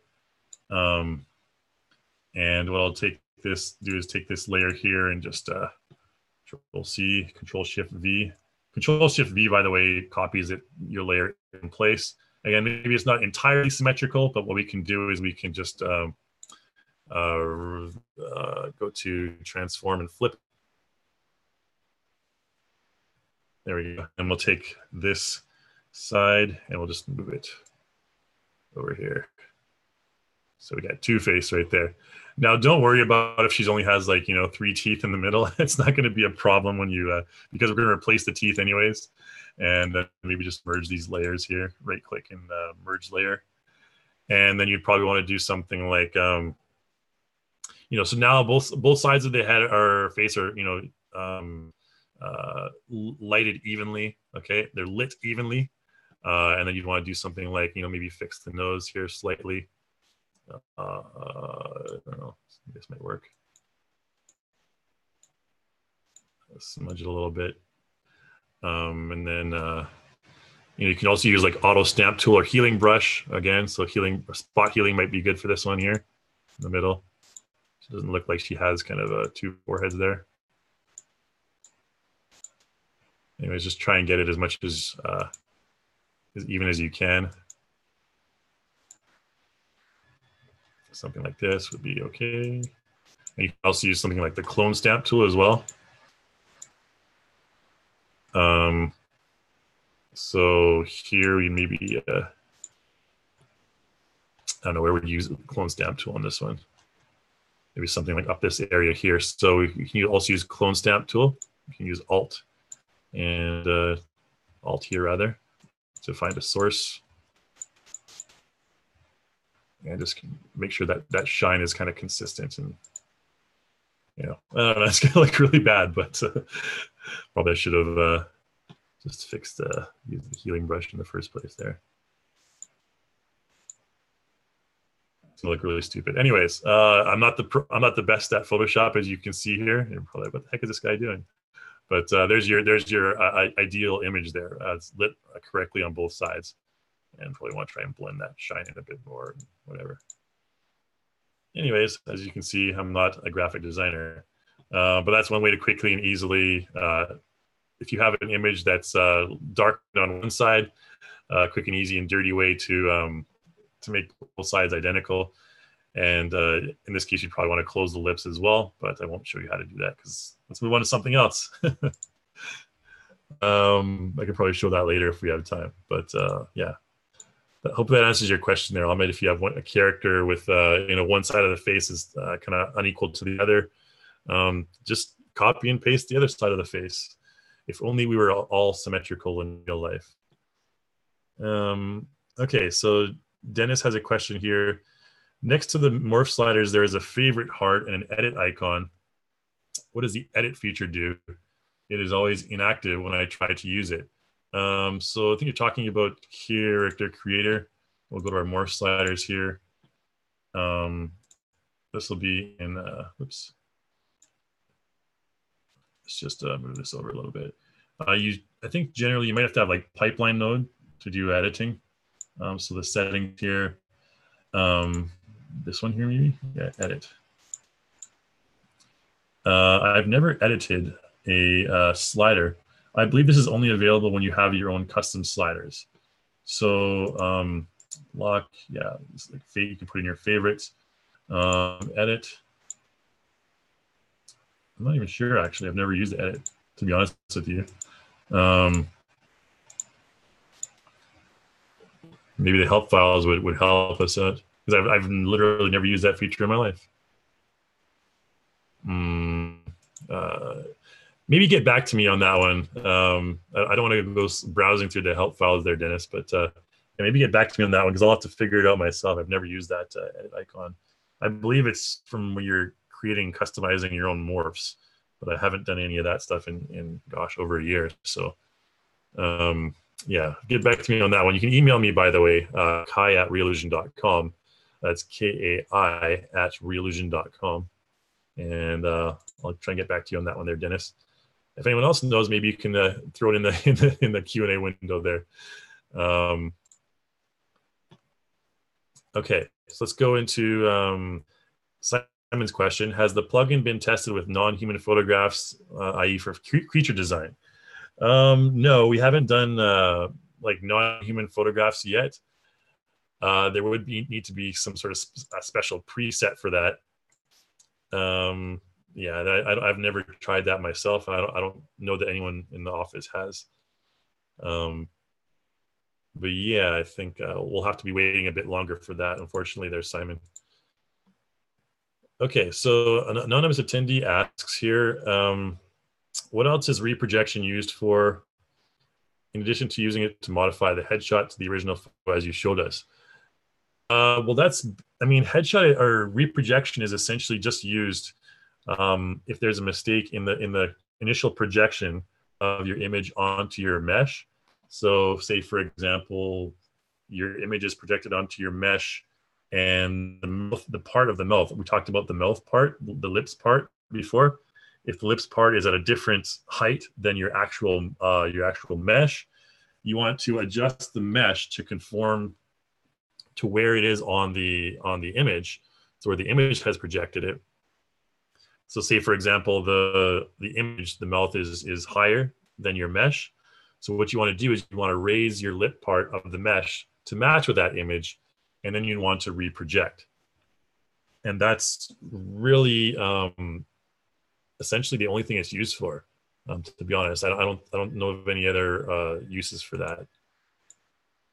Let's go to the next question here from Marcel. Will there eventually be a hair option in Pro mode, or is it possible to use the hair from auto mode on a Pro mode mesh as a second step?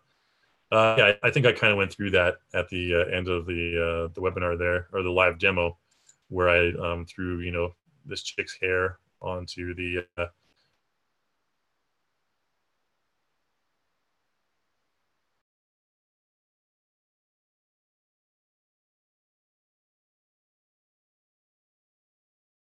her friend's hair.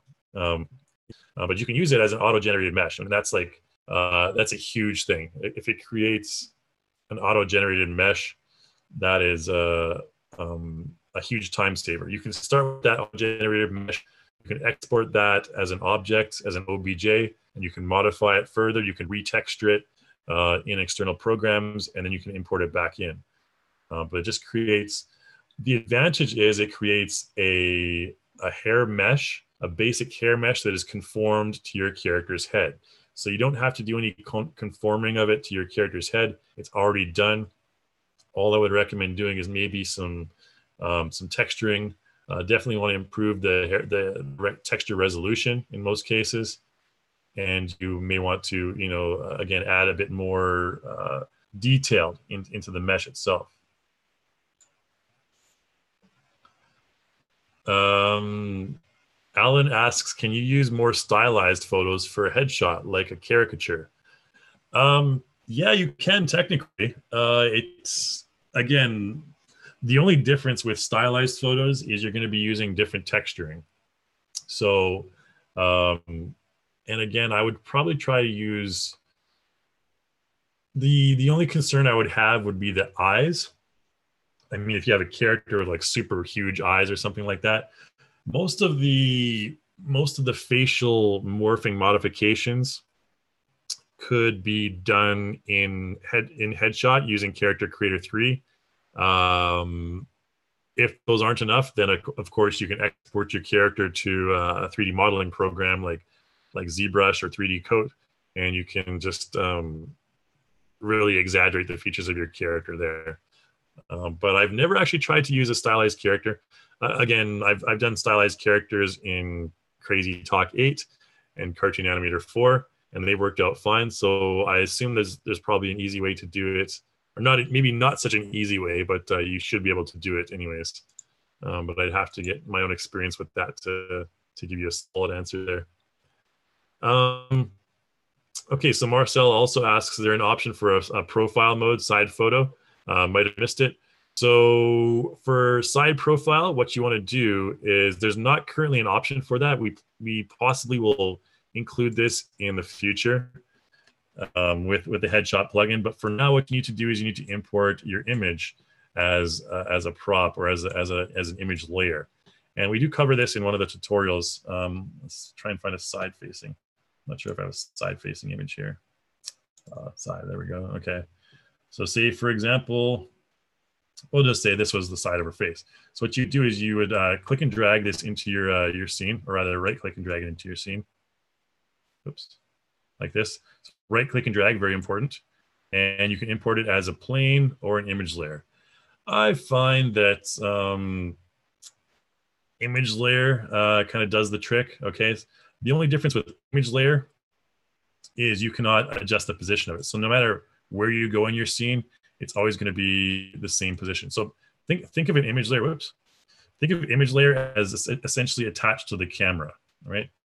You want to hold Shift and click and drag to scale uniformly, by the way.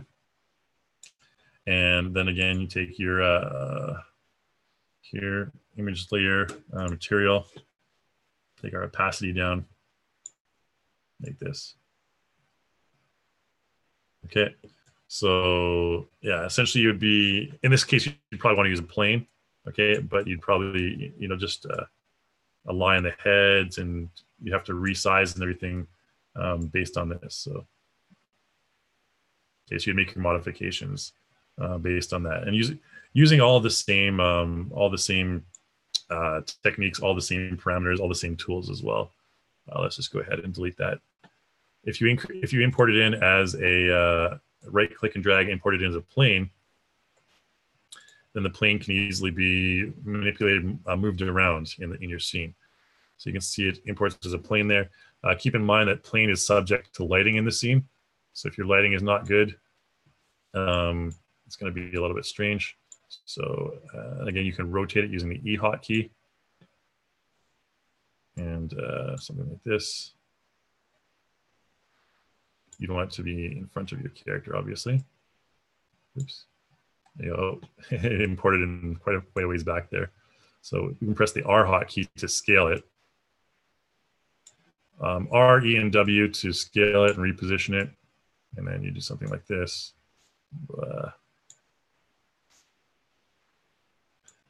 And probably just press F and focus on it. Again, you have to make sure it's a 90-degree angle. So go over here, and your rotation should be at 0 on the Z-axis there. So all your rotations should all be at 0 if you want an exactly 90-degree. And then do something like this, move forward. Okay, and then it looks kind of cool. It looks like he has a really big shoulder there. And then, of course, you would go to your materials and just adjust the opacity of that as well. Okay. So unfortunately, that's the workaround right now. We don't have the side-facing characters directly. or the side-facing superimposed images available right at this time, right? But that's probably a feature that we're going to be including in the future. All right. Okay, so next question is from Douglas here. How can we adjust hair when the pic has bangs in the front? So if you have a character with your, again, this is photo editing and Photoshop kind of stuff. And I highly recommend checking out that tutorial that Mike did. He showed how to superimpose, or how to kind of transplant a forehead from one character to the next. So in Fringe here, if we have, let's try something a bit easier. I don't know. Like this, whoops, let's load her in Photoshop.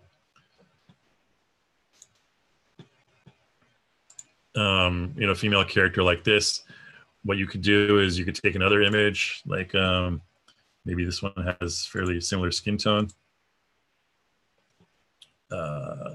and do a forehead transplant. All right, sounds pretty fun. Just like this, and you just blend it into the other forehead. Something stupid like this. Again, apologies for my atrocious skills at Photoshop, but Control C that and paste it into here, resize it. Bam! There you go. Now she doesn't have a fringe anymore. We need to, just increase the size of this, something like that, and use a healing brush. I don't know what you would use, but you get the picture there. Shoot, shoot, shoot, shoot. And you need to do something like this, and I don't know. You get the point. Obviously, you probably want to spend a bit more time than this, but that's essentially the process. That's one way to do it anyways. You can also just copy and paste from maybe her chest or something, which might be easier. And I probably should have done that in this case because she does have a little bit of skin down here, but yeah. Anyways, that's the way to do it. And again, I don't have time to go into, because I don't think anyone wants to see me struggle with Photoshop for the next half an hour. Okay, another anonymous attendee here asks, can you start in auto mode, import the finished auto character into pro mode for high resolution and other changes? Well, so here's the problem with that. And I'll answer this again. Once you generate your head in auto mode, it's automatically set to a 1K texture. Okay, so really there's no point to try to convert it into pro mode anyways, because you can't create a 4K texture from a 1K texture. It can go the other way around. So you can, take your character with 4K texture and, decrease the resolution of the texture into a lower resolution character, but it doesn't go that way, unfortunately.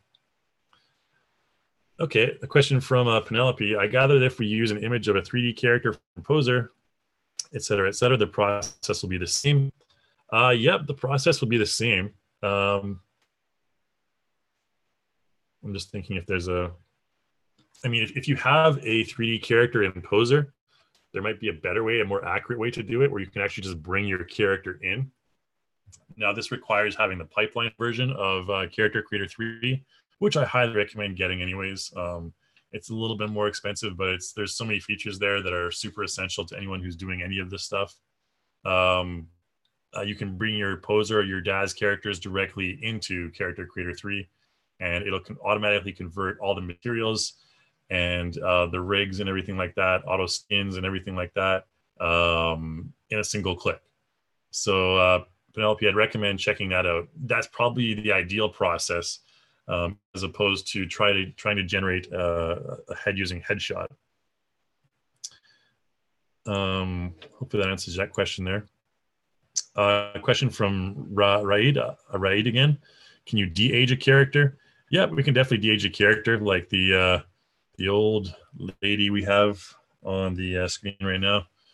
We want to make her young again. Let's do so by quickly again going over to the. It's a pity. I kind of like this old. She looks like an old wise lady. Going to headshot and Skin tight, clean, soft. And Shazam, she will be back to her regular young self in no time, just with gray hair. Let's go to the next question while I'm waiting for that. There you go. All right, so Greg asks, did you talk about using a photo of yourself in this program? No, I've done it with a photo of myself, and I've had pretty good results. I actually used my passport photo, scanned my passport photo, and used it for this. But yeah, it's just the same as any other photo. So just make sure you have super high resolution. And yeah, that's about it. That's all I can really say if you want the best results. So Lenny asks, why are you using traditional instead of PBR? I think maybe you were talking about the eyes. I did want to mention something about the eyes here as well, though. With your character's eyes, if you go to the materials for the eyes, let's just make sure they're selected first. It may confuse some people that we have a digital human eye and a PBR eye. Now, digital human eye is going to be the eye that's used. If this exists, this is using our digital human eye shader type. Okay, you can see it down here. You can change that to PBR traditional if you want, but I recommend keeping digital human eye because that opens a whole bunch of different parameters down here under shader settings that you can adjust for your eyes. So if you want to change your eye color or anything like that, you can go into here under textures, under eyes, under iris, and you can even adjust the inner color of your iris as well. So let's take a look at this character's iris, for example. There's the inner color. We can change this to like let's change it to like white or something very noticeable. And if we increase the inner scale, oops, I think we have the wrong eye selected here. Where is it? Do we have the right thing selected? We have her right eye selected. So the iris color, let's just, the iris color is 2, but we need to replace the eye first. Goodness gracious, meatballs of fire. All right, let's change to the brown eyes here. And then we can change the iris color to something like a darker color.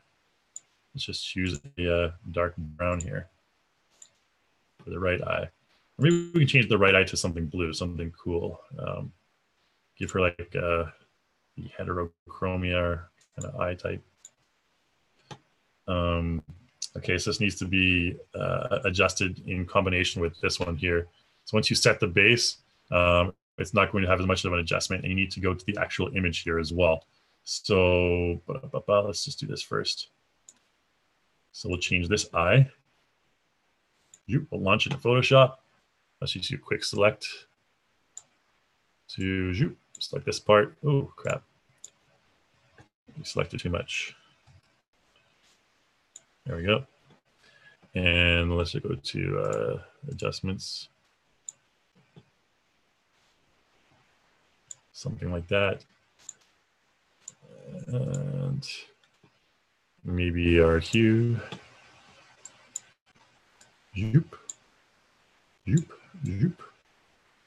Okay, we'll just stick with that green. And we'll save that. And there you go. Shazam, the base color has changed. And now we can go in here and modify stuff like the iris inner color. We'll change it to red. So that should show up. There you go. Okay. So there's the inner iris color that's red. You can change the scale, so the amount of red. You can have blood take over her eyes or something like that, like bloodlust or something. And you can change the IV or UV radius for the iris as well. All sorts of fun, funky stuff you can do. Right here, you can see the iris color changing a bit more noticeably. All right, and there she has one hazel eye and one brown eye. All right, enough with the eye adjustments. I think I went on a side there. Okay, so Douglas here asks, the Pro mode has bangs still on the forehead. I can use it, but if Pro is better, how can I adjust? Again, highly recommend checking out those tutorials that I recommended. Our playlist for the headshot. You You can find them all in the headshot if you go to over here to headshot, our product page for headshot. You can go over to learn and tutorials. Okay, so all of our headshot tutorials are in here. And the one that is good for pro mode, adjusting the pro mode with the hair, I believe that Mike did one of those pro mode, and this one here, pro mode texturing, and morph slider approaches, this one right here, right? So I recommend checking out all these. If you're really serious about headshot, check out all these tutorials. They're very useful, and each one covers slightly different topics. So if you go through all these tutorials, you'll be like the pro of headshot in no time.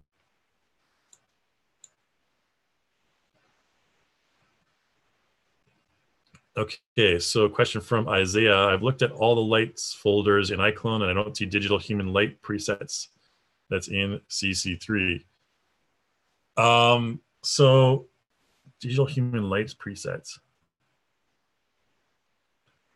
I'm not sure if you're talking about lights or shaders, so maybe you can clarify that for me, Isaiah, since you're mentioning here lights. I think maybe you're talking about shaders, but hopefully you can kind of clarify that one for me there. Okay, so Lucas asks from the modified dropdown, if you use correct eye blink on the eye right now, it'll correct the eyelid. Oh yeah, maybe that might be a little bug. If you use the correct eye blink on the eye, the eyelid might break. Yeah, generally I don't recommend using that correct eye blink. It's like an automatic correction, and sometimes it won't be as accurate. Since we do have much more detailed eye modifications, like eyelid modifications, I recommend using the ones that I showed earlier. Yeah, that's something that kind of takes a little bit of troubleshooting for sure. Okay, hopefully, Jules, the web links are accessible to you now. Alberto asks, do you recommend the Vroid Studio? I'm not sure what that is. So maybe Alberto, you can clarify what that is. I think maybe you have a typo there for Vroid Studio. So hopefully you can get to that later. So Benjamin mentions here, the reason I asked is that the shapes seem to come out better in auto. I've done like probably hundreds of these head generations, and I can say for sure that auto is not really any better than pro. But it really does depend on the characters. There's so many elements and parameters at play that some characters will possibly come out better in auto, and some characters possibly come out better in pro. And I've seen it go both ways. There's really no rule to that. It really depends on the character, and I find it's fairly random in a lot of cases. So I can't really give you any solid tips on which one to use better, which one is better for head shapes and stuff, because I've had all sorts of different outcomes, and that's the fun of artificial intelligence. It'll just kind of, sometimes it's intelligent and sometimes it's not so intelligent. Okay, Vincent asks here another GIMP question. When I go to save the texture app using GIMP and I just save the texture, it doesn't automatically save the texture like it does in Photoshop. That may be the case in certain situations. Generally, what it does is it will save the texture just fine. It'll update it automatically in Character Creator. If it doesn't, just save it into another folder and load it in later on, like I did earlier. Yeah, unfortunately, sometimes it does miss that. It just seems to be from time to time. Okay, let's try and get to a few more questions here. Simon asks, do you have any tools for removing lighting from the face photos you use in headshot, like polarization, etc.?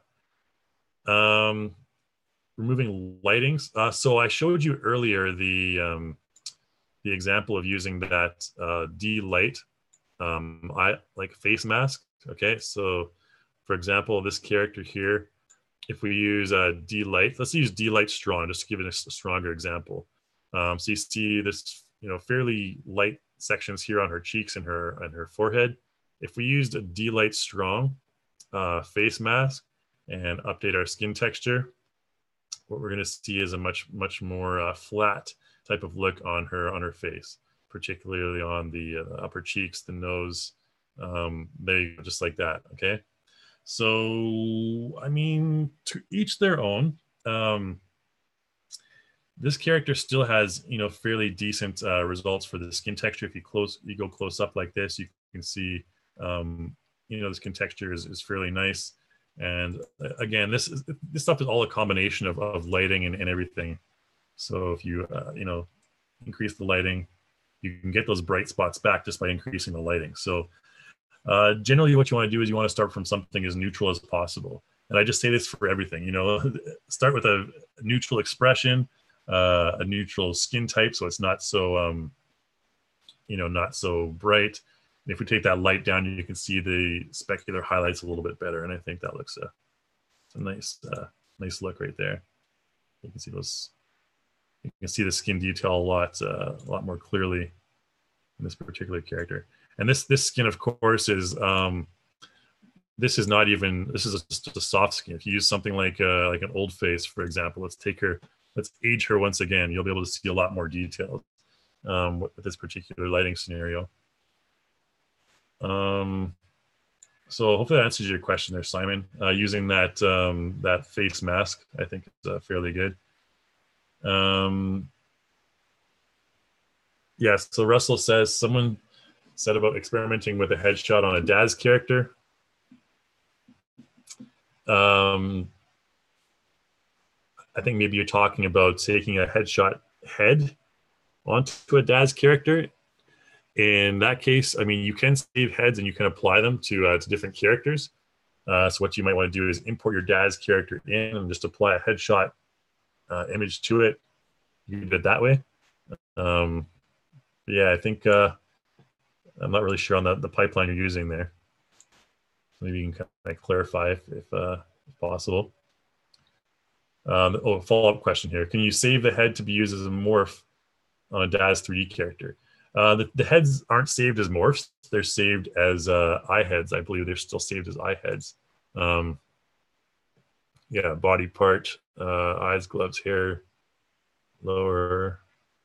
Yeah, head right here. So you can save the head. Let's see what happens if we save this character's head. And we can apply it to the other character.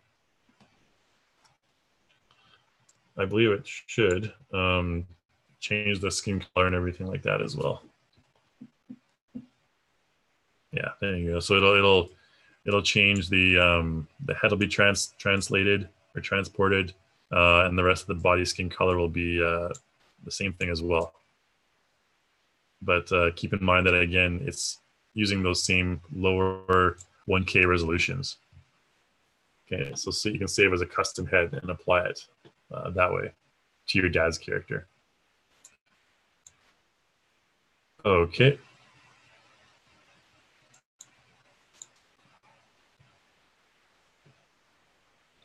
Okay, so thanks, Greg. I was kind of struggling there with hide mesh earlier, and there's some people were helping me out in the QA panel there. Thanks a lot for that, guys.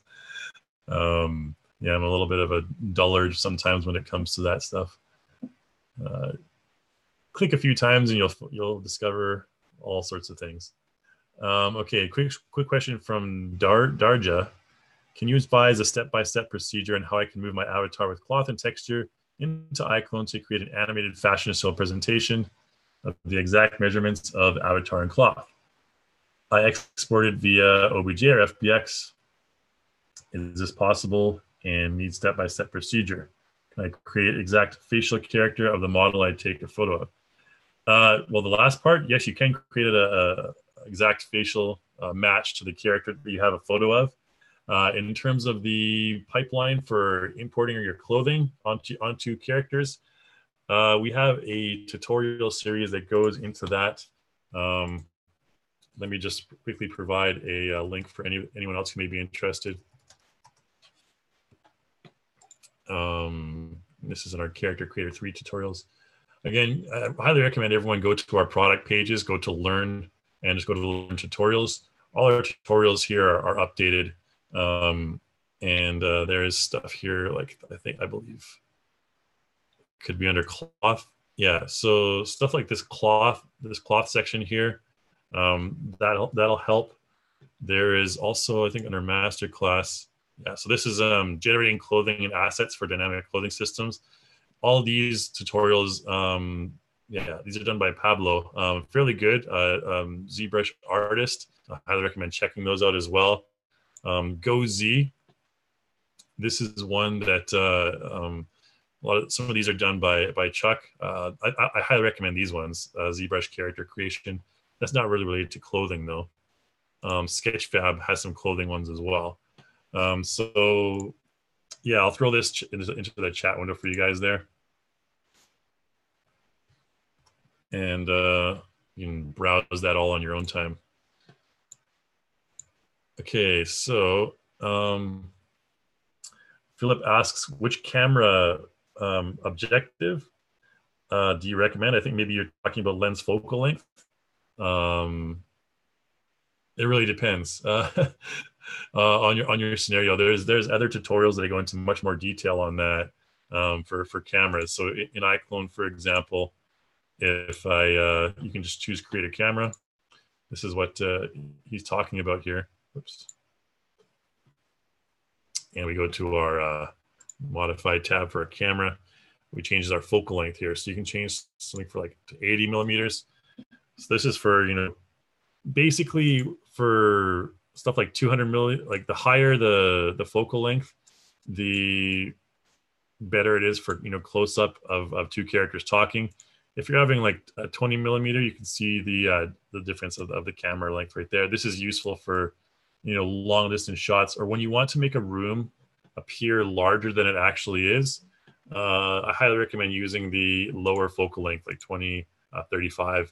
But when you're having a close-up conversation with two characters, ooh, there we go. We want to use a 200 focal length, okay?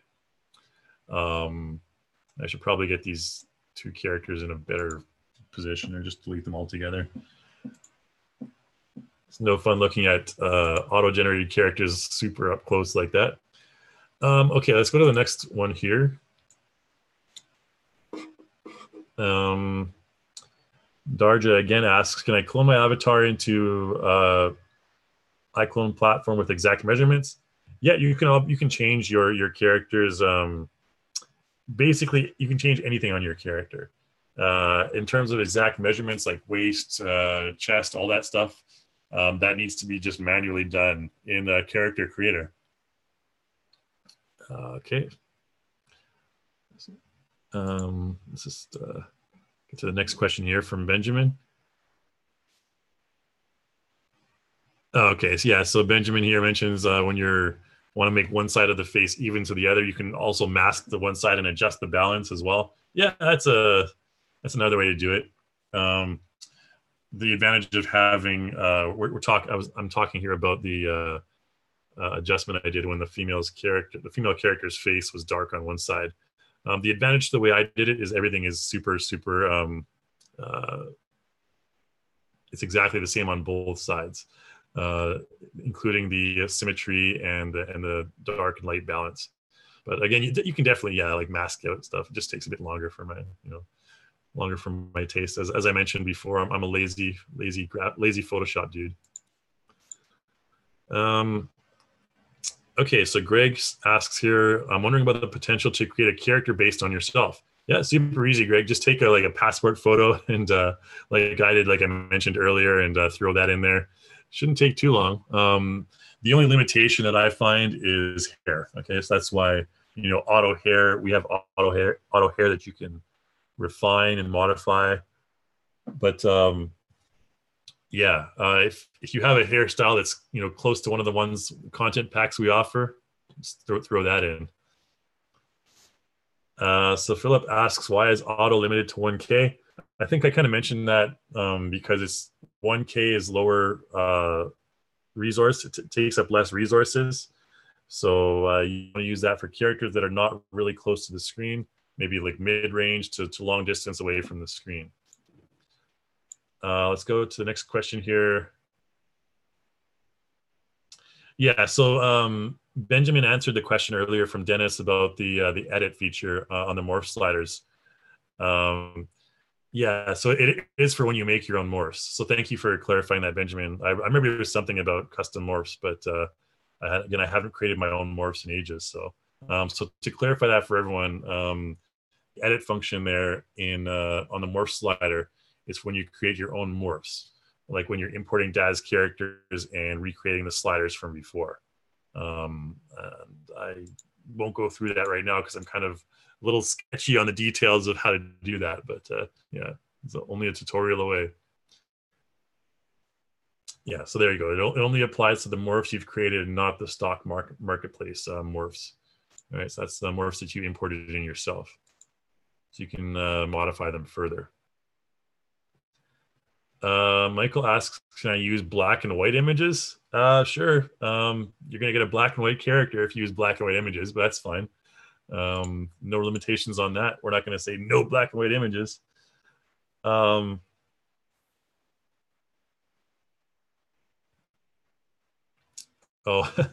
so Benjamin, you kind of clarified about your earlier question here earlier, using auto mode first, so that you could skip the step of having to Photoshop out the hair.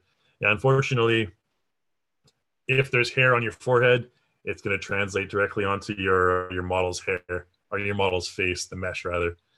So the only way to do that is before you do anything, take that out in Photoshop.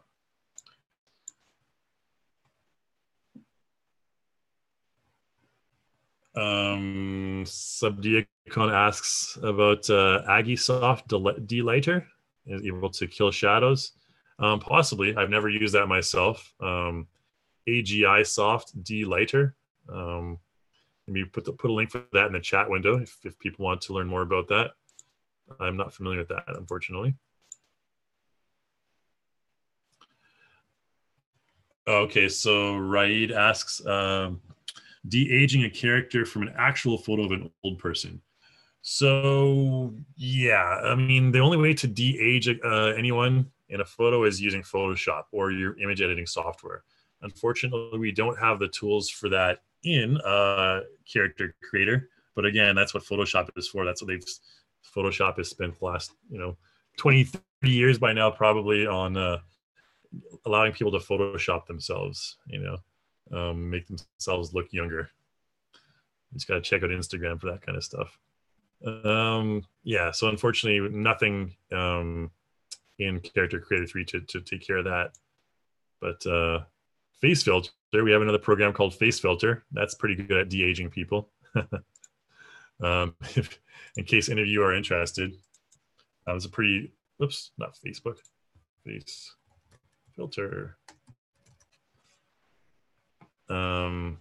This program here, Face Filter, it's pretty old, but it does the trick. It's a really simple and easy program to use. I used to use this often when modifying the initial textures of our character. So you can use this if you want to, really beautify your character beautify your image really quick and easily before you import it into Headshot. It's pretty good. Honestly, fairly quick and easy program that does a lot of stuff that what you need to do. So won a lot of awards back in the day. Okay, but still fairly useful as well. So Philip asks, are you going to add more blend masks, or can we add more blend masks by default? So with the Pro version, you can customize your own blend mask. So let's see what we have loaded up here. I have this old female character. So let's create a streak of youngness on her face. So if I take this blend mask, for example, and I decide to launch this in Photoshop just for funsies, and I wanted to take her forehead. Let's make her forehead really young. So what I would do is I would just kind of paint white all over her head like this. Okay. Now, also what you want to do before you do this as well is take your photo diffuse, and you want to launch this as well. And let's just close all the other stuff. It's getting complicated. We don't want to save that piece of art, the beautiful piece of art that I just did. So what you want to do is take your photo right here. Let's just click and drag it into, there you go. And just reduce the size. Zoop. Just like this. Okay, so you essentially want to make sure that both images are the same size. And just take your opacity for this one down. And yeah, just create a layer from the background. Okay. And put this layer above this image. And then you can also take the opacity of this one down. Because what you want to do is you want to draw on your opacity layer. So this is the ideal setup. So you want to have your blend mask on top of your diffuse layer so you can see which areas you're drawing on. Okay. So what I want to do here is I'm going to make her entire forehead. That was a pretty good guess. Her entire forehead ageless. Right. So I'll just do this. We'll create this blend mask up here. Just make it all white. Again, so what this is doing is this is using the original image in this area. Okay. So then I'll just take this off. You just delete this. And we can take our opacity for this all the way up. And file and save. And in character creator, update. So if all works well, we should get rid of the wrinkles on her forehead by doing this. You can see our blend mask changed. Okay, there you go. Not bad. Again, we still need to change the normal probably if we like just trash the normal or launched it. We trash the whole normal, it'll take everything off though. So you probably need to go into your normal mask here and launch that and just smooth out the head features here as well. So as you can see, we probably want to do something like this. Just this clone stamp tool could come in handy. Ba, ba, ba.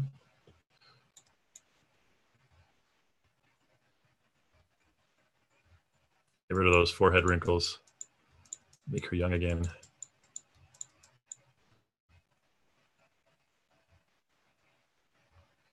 Yeah, I'm pretty crappy at Photoshop in case you haven't caught on to that. And there we go. File, save. And we'll update. Let's see if that works. We'll smooth out her forehead even more. So that should get rid of it. And I'll move on to the next question. There you go. Success, kind of. All right. So that's how you can de-age your character, I guess, in a way. Or that's modifying doing customized blend mask stuff. Okay, so Peter asks, on my i5 core machine, when I run headshot auto mode, I get an error saying my processor needs to be able to use the AVX instruction set. I have not run into this before, Peter. So what I would recommend for this, it's more of a technical issue. I'm not really familiar with all the technical specifications of the requirements for processors and stuff like that. I would recommend getting in touch with customer support and giving them a shout and seeing if they're able to do some QA testing for you there. Unfortunately, I've never come across that myself, though. Okay, question from Douglas. I have iClone headshot or CC headshot and will eventually add everything, but I noticed I couldn't find a lot of content that profiles child subjects. Oh, child subjects. Okay, I work with a lot of kids in educational setting, and they're really wowed at seeing themselves as a 3D character. Daz has some options for this. We do have a couple of options if you want to make your character like a childlike character. again, let's probably just throw like maybe some, let's throw a little polka dot dress on here or something like this. It's going to be like the weirdest. I'm going to replace the character's face with some skin here, some real-time skin. Let's do something like this here. Yes. I know there is a DAS pack that we original DAS pack that we sell on the content store for Dawn, and there is a actor baby, yeah, Hivewire, sorry, baby Luna. So this is one that we can change our character to like a baby character like this. You know, one simple slider, you can really change your character into some small baby like this, and you'd want to probably adjust the facial morphs a little bit more as well. But you know, you can go from a baby to like a slightly thicker body. You can thin the face down or thin the yeah, something like this a little bit, and thin body. Okay, because you know, obviously you wouldn't want much of a chest on a baby character, but yeah, probably what I would do is just reset all this to like a neutral body. So you could go to body, and your female character, you don't want to reduce this to 0. Oh, this is because of the dress actually. So we need to reapply the dress here.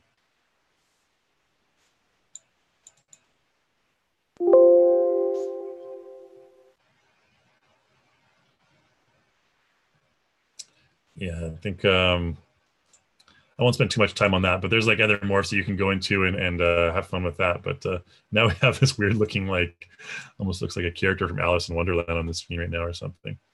But yeah, there's a lot of different morphs you can use to adjust to more childlike proportions.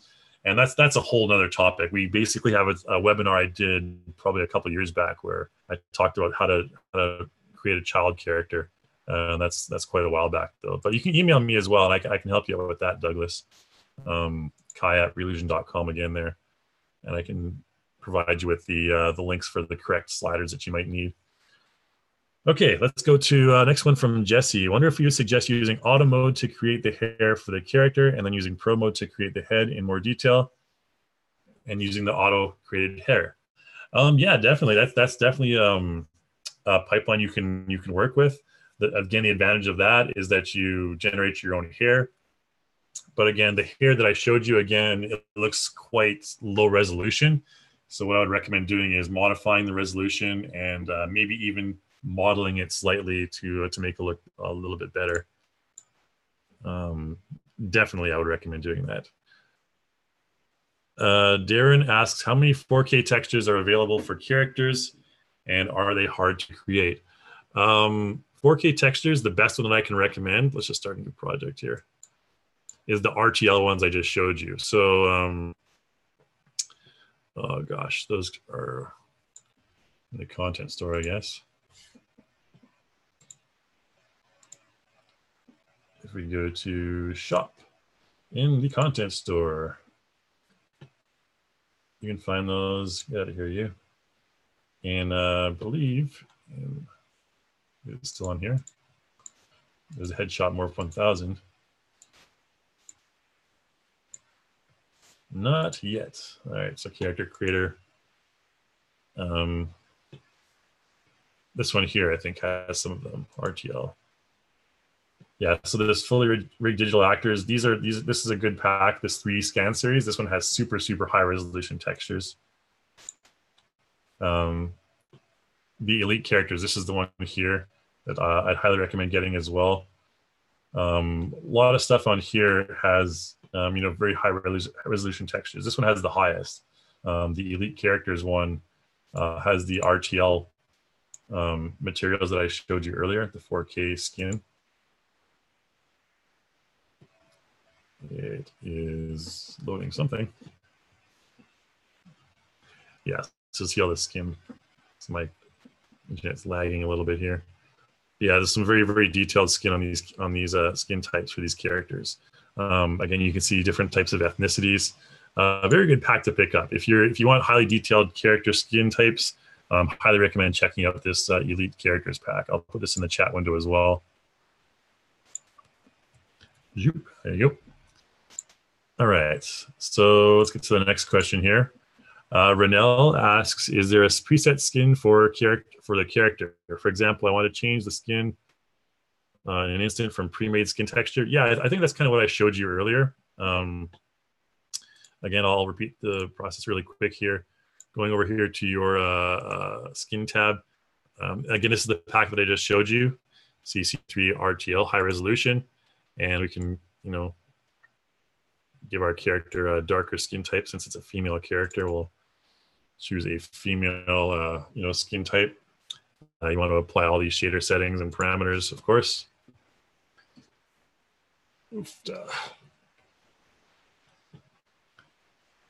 And you can see just a very slight difference, but the makeup and the skin on the eyes is very, very different as well.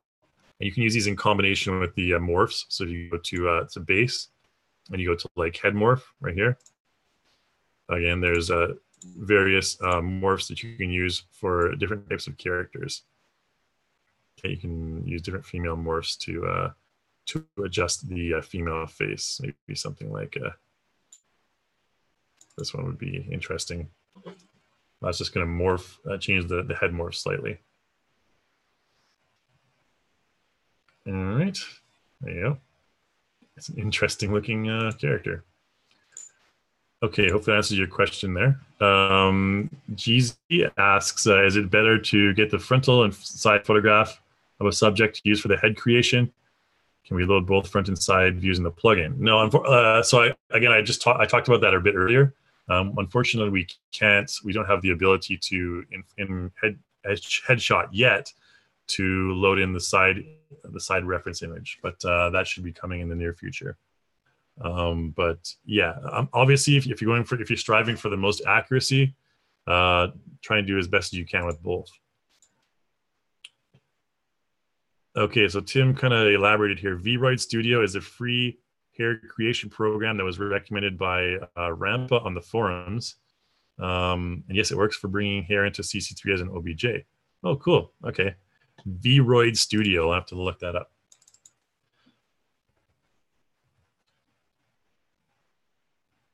I have never used this program before.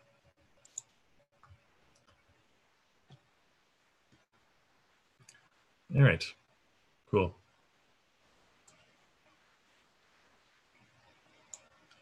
Okay, so let's go on to the next one here. GZ asks, what's the easiest way to create the best hair from the photograph that doesn't look like a low resolution hat when creating an auto mode? Well, unfortunately, it's going to look like auto mode is going to generate, low resolution stuff.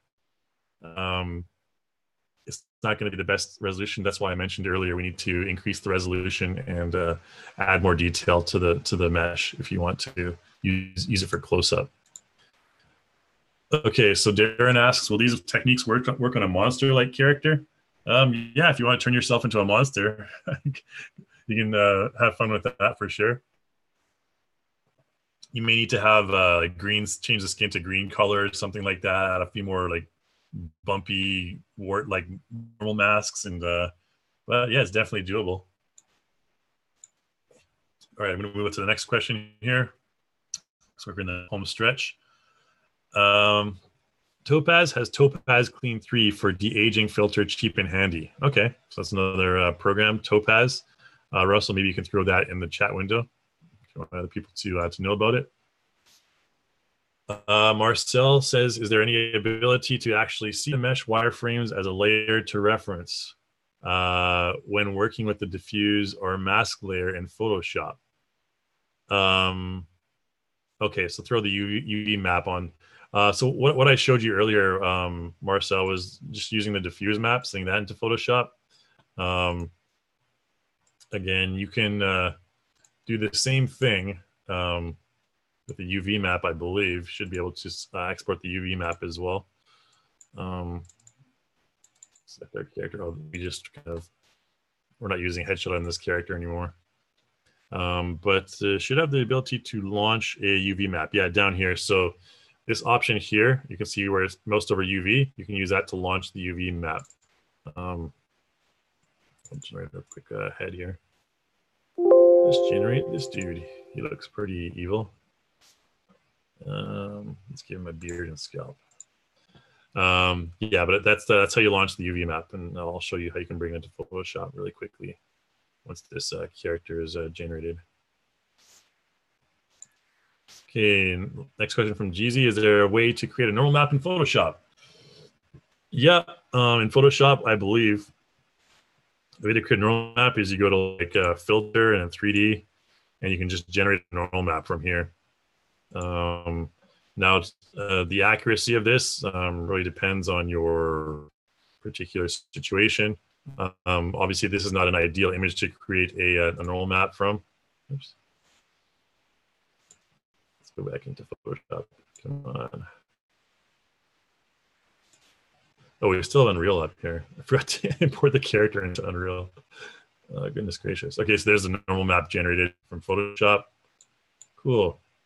All right, again, not going to be the best because there's not going to be much in terms of wrinkles and stuff.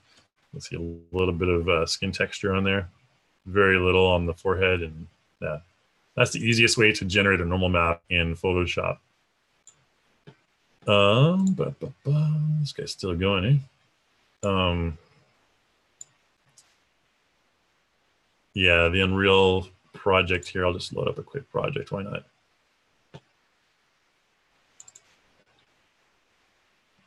It's from our last webinar we did on LiveLink.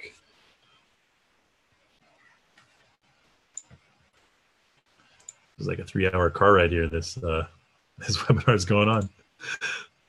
All right, so this guy should be done pretty quick. Probably running too many things in the background here. Let's close down iClone. Maybe close down Photoshop for now as well. There you go. So if you want to launch that UV map, and this guy's pretty good results. We'd probably want to narrow his eyes a little bit and adjust his goatee slightly, but fairly good results. To launch the UV, oh, again, stupid. Has to be pro mode, okay? It has to be pro mode before you're able to use this stuff, the custom masking. So don't do it using auto mode. Do it using pro mode. All right. Yeah. Wait, I did use pro mode. Why isn't it? Oh, there we go. I have to select it first. Yeah, UV launch right there. Photo diffuse, launch UV, blah, blah, blah. Okay. That should answer your question there. The UV wireframe. Hopefully that answered that. Yeah, Benjamin mentions here there's some Toka motion characters as well on the content store that do some pretty good. Oh, fantastic! Thanks, Adobe.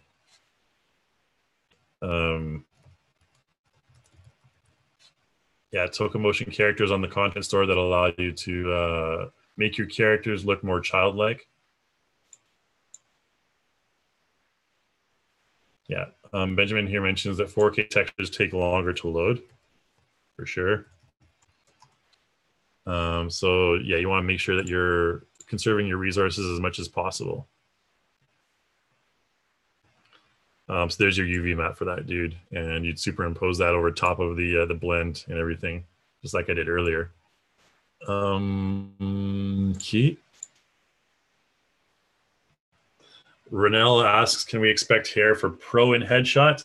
Not at this time, but hopefully we'll get more detailed hair produced in auto mode in the future. Okay. Gigapixel AI for scaling. Benjamin mentions here, for upscaling your image.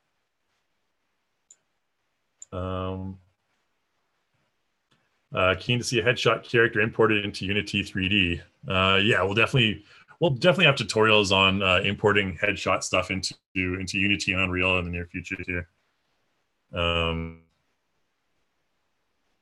And last question from Jeff here. What do you do with a headshot with someone with glasses? unfortunately, you have to Photoshop those glasses out, or or else it's going to show up with the glasses, because again, it's just using the image, just using the face texture to generate that headshot character. So here's our 3D object. So here's our FBX from earlier. I'll just bring this into our whatever folder. It doesn't really matter. High quality shader, sure. This is going to be our old female character with, and then your import settings, mesh, yes, no animation, we don't need that. This stuff should be fine. There's tutorials on how to do this. I can show you those tutorials as we're waiting for it to import here. Those should all be in Character Creator. Whoops. Yeah, I believe they're all the DAZ and Poser pipeline stuff is here as well, by the way. Yeah, so there's Unreal right here. Just follow all this Unreal stuff for importing your Character Creator 3 characters into Unreal. Follow all these tutorials done by yours truly, and you should be a pro in no time. And this shouldn't take that long. Yeah, this is basically the process.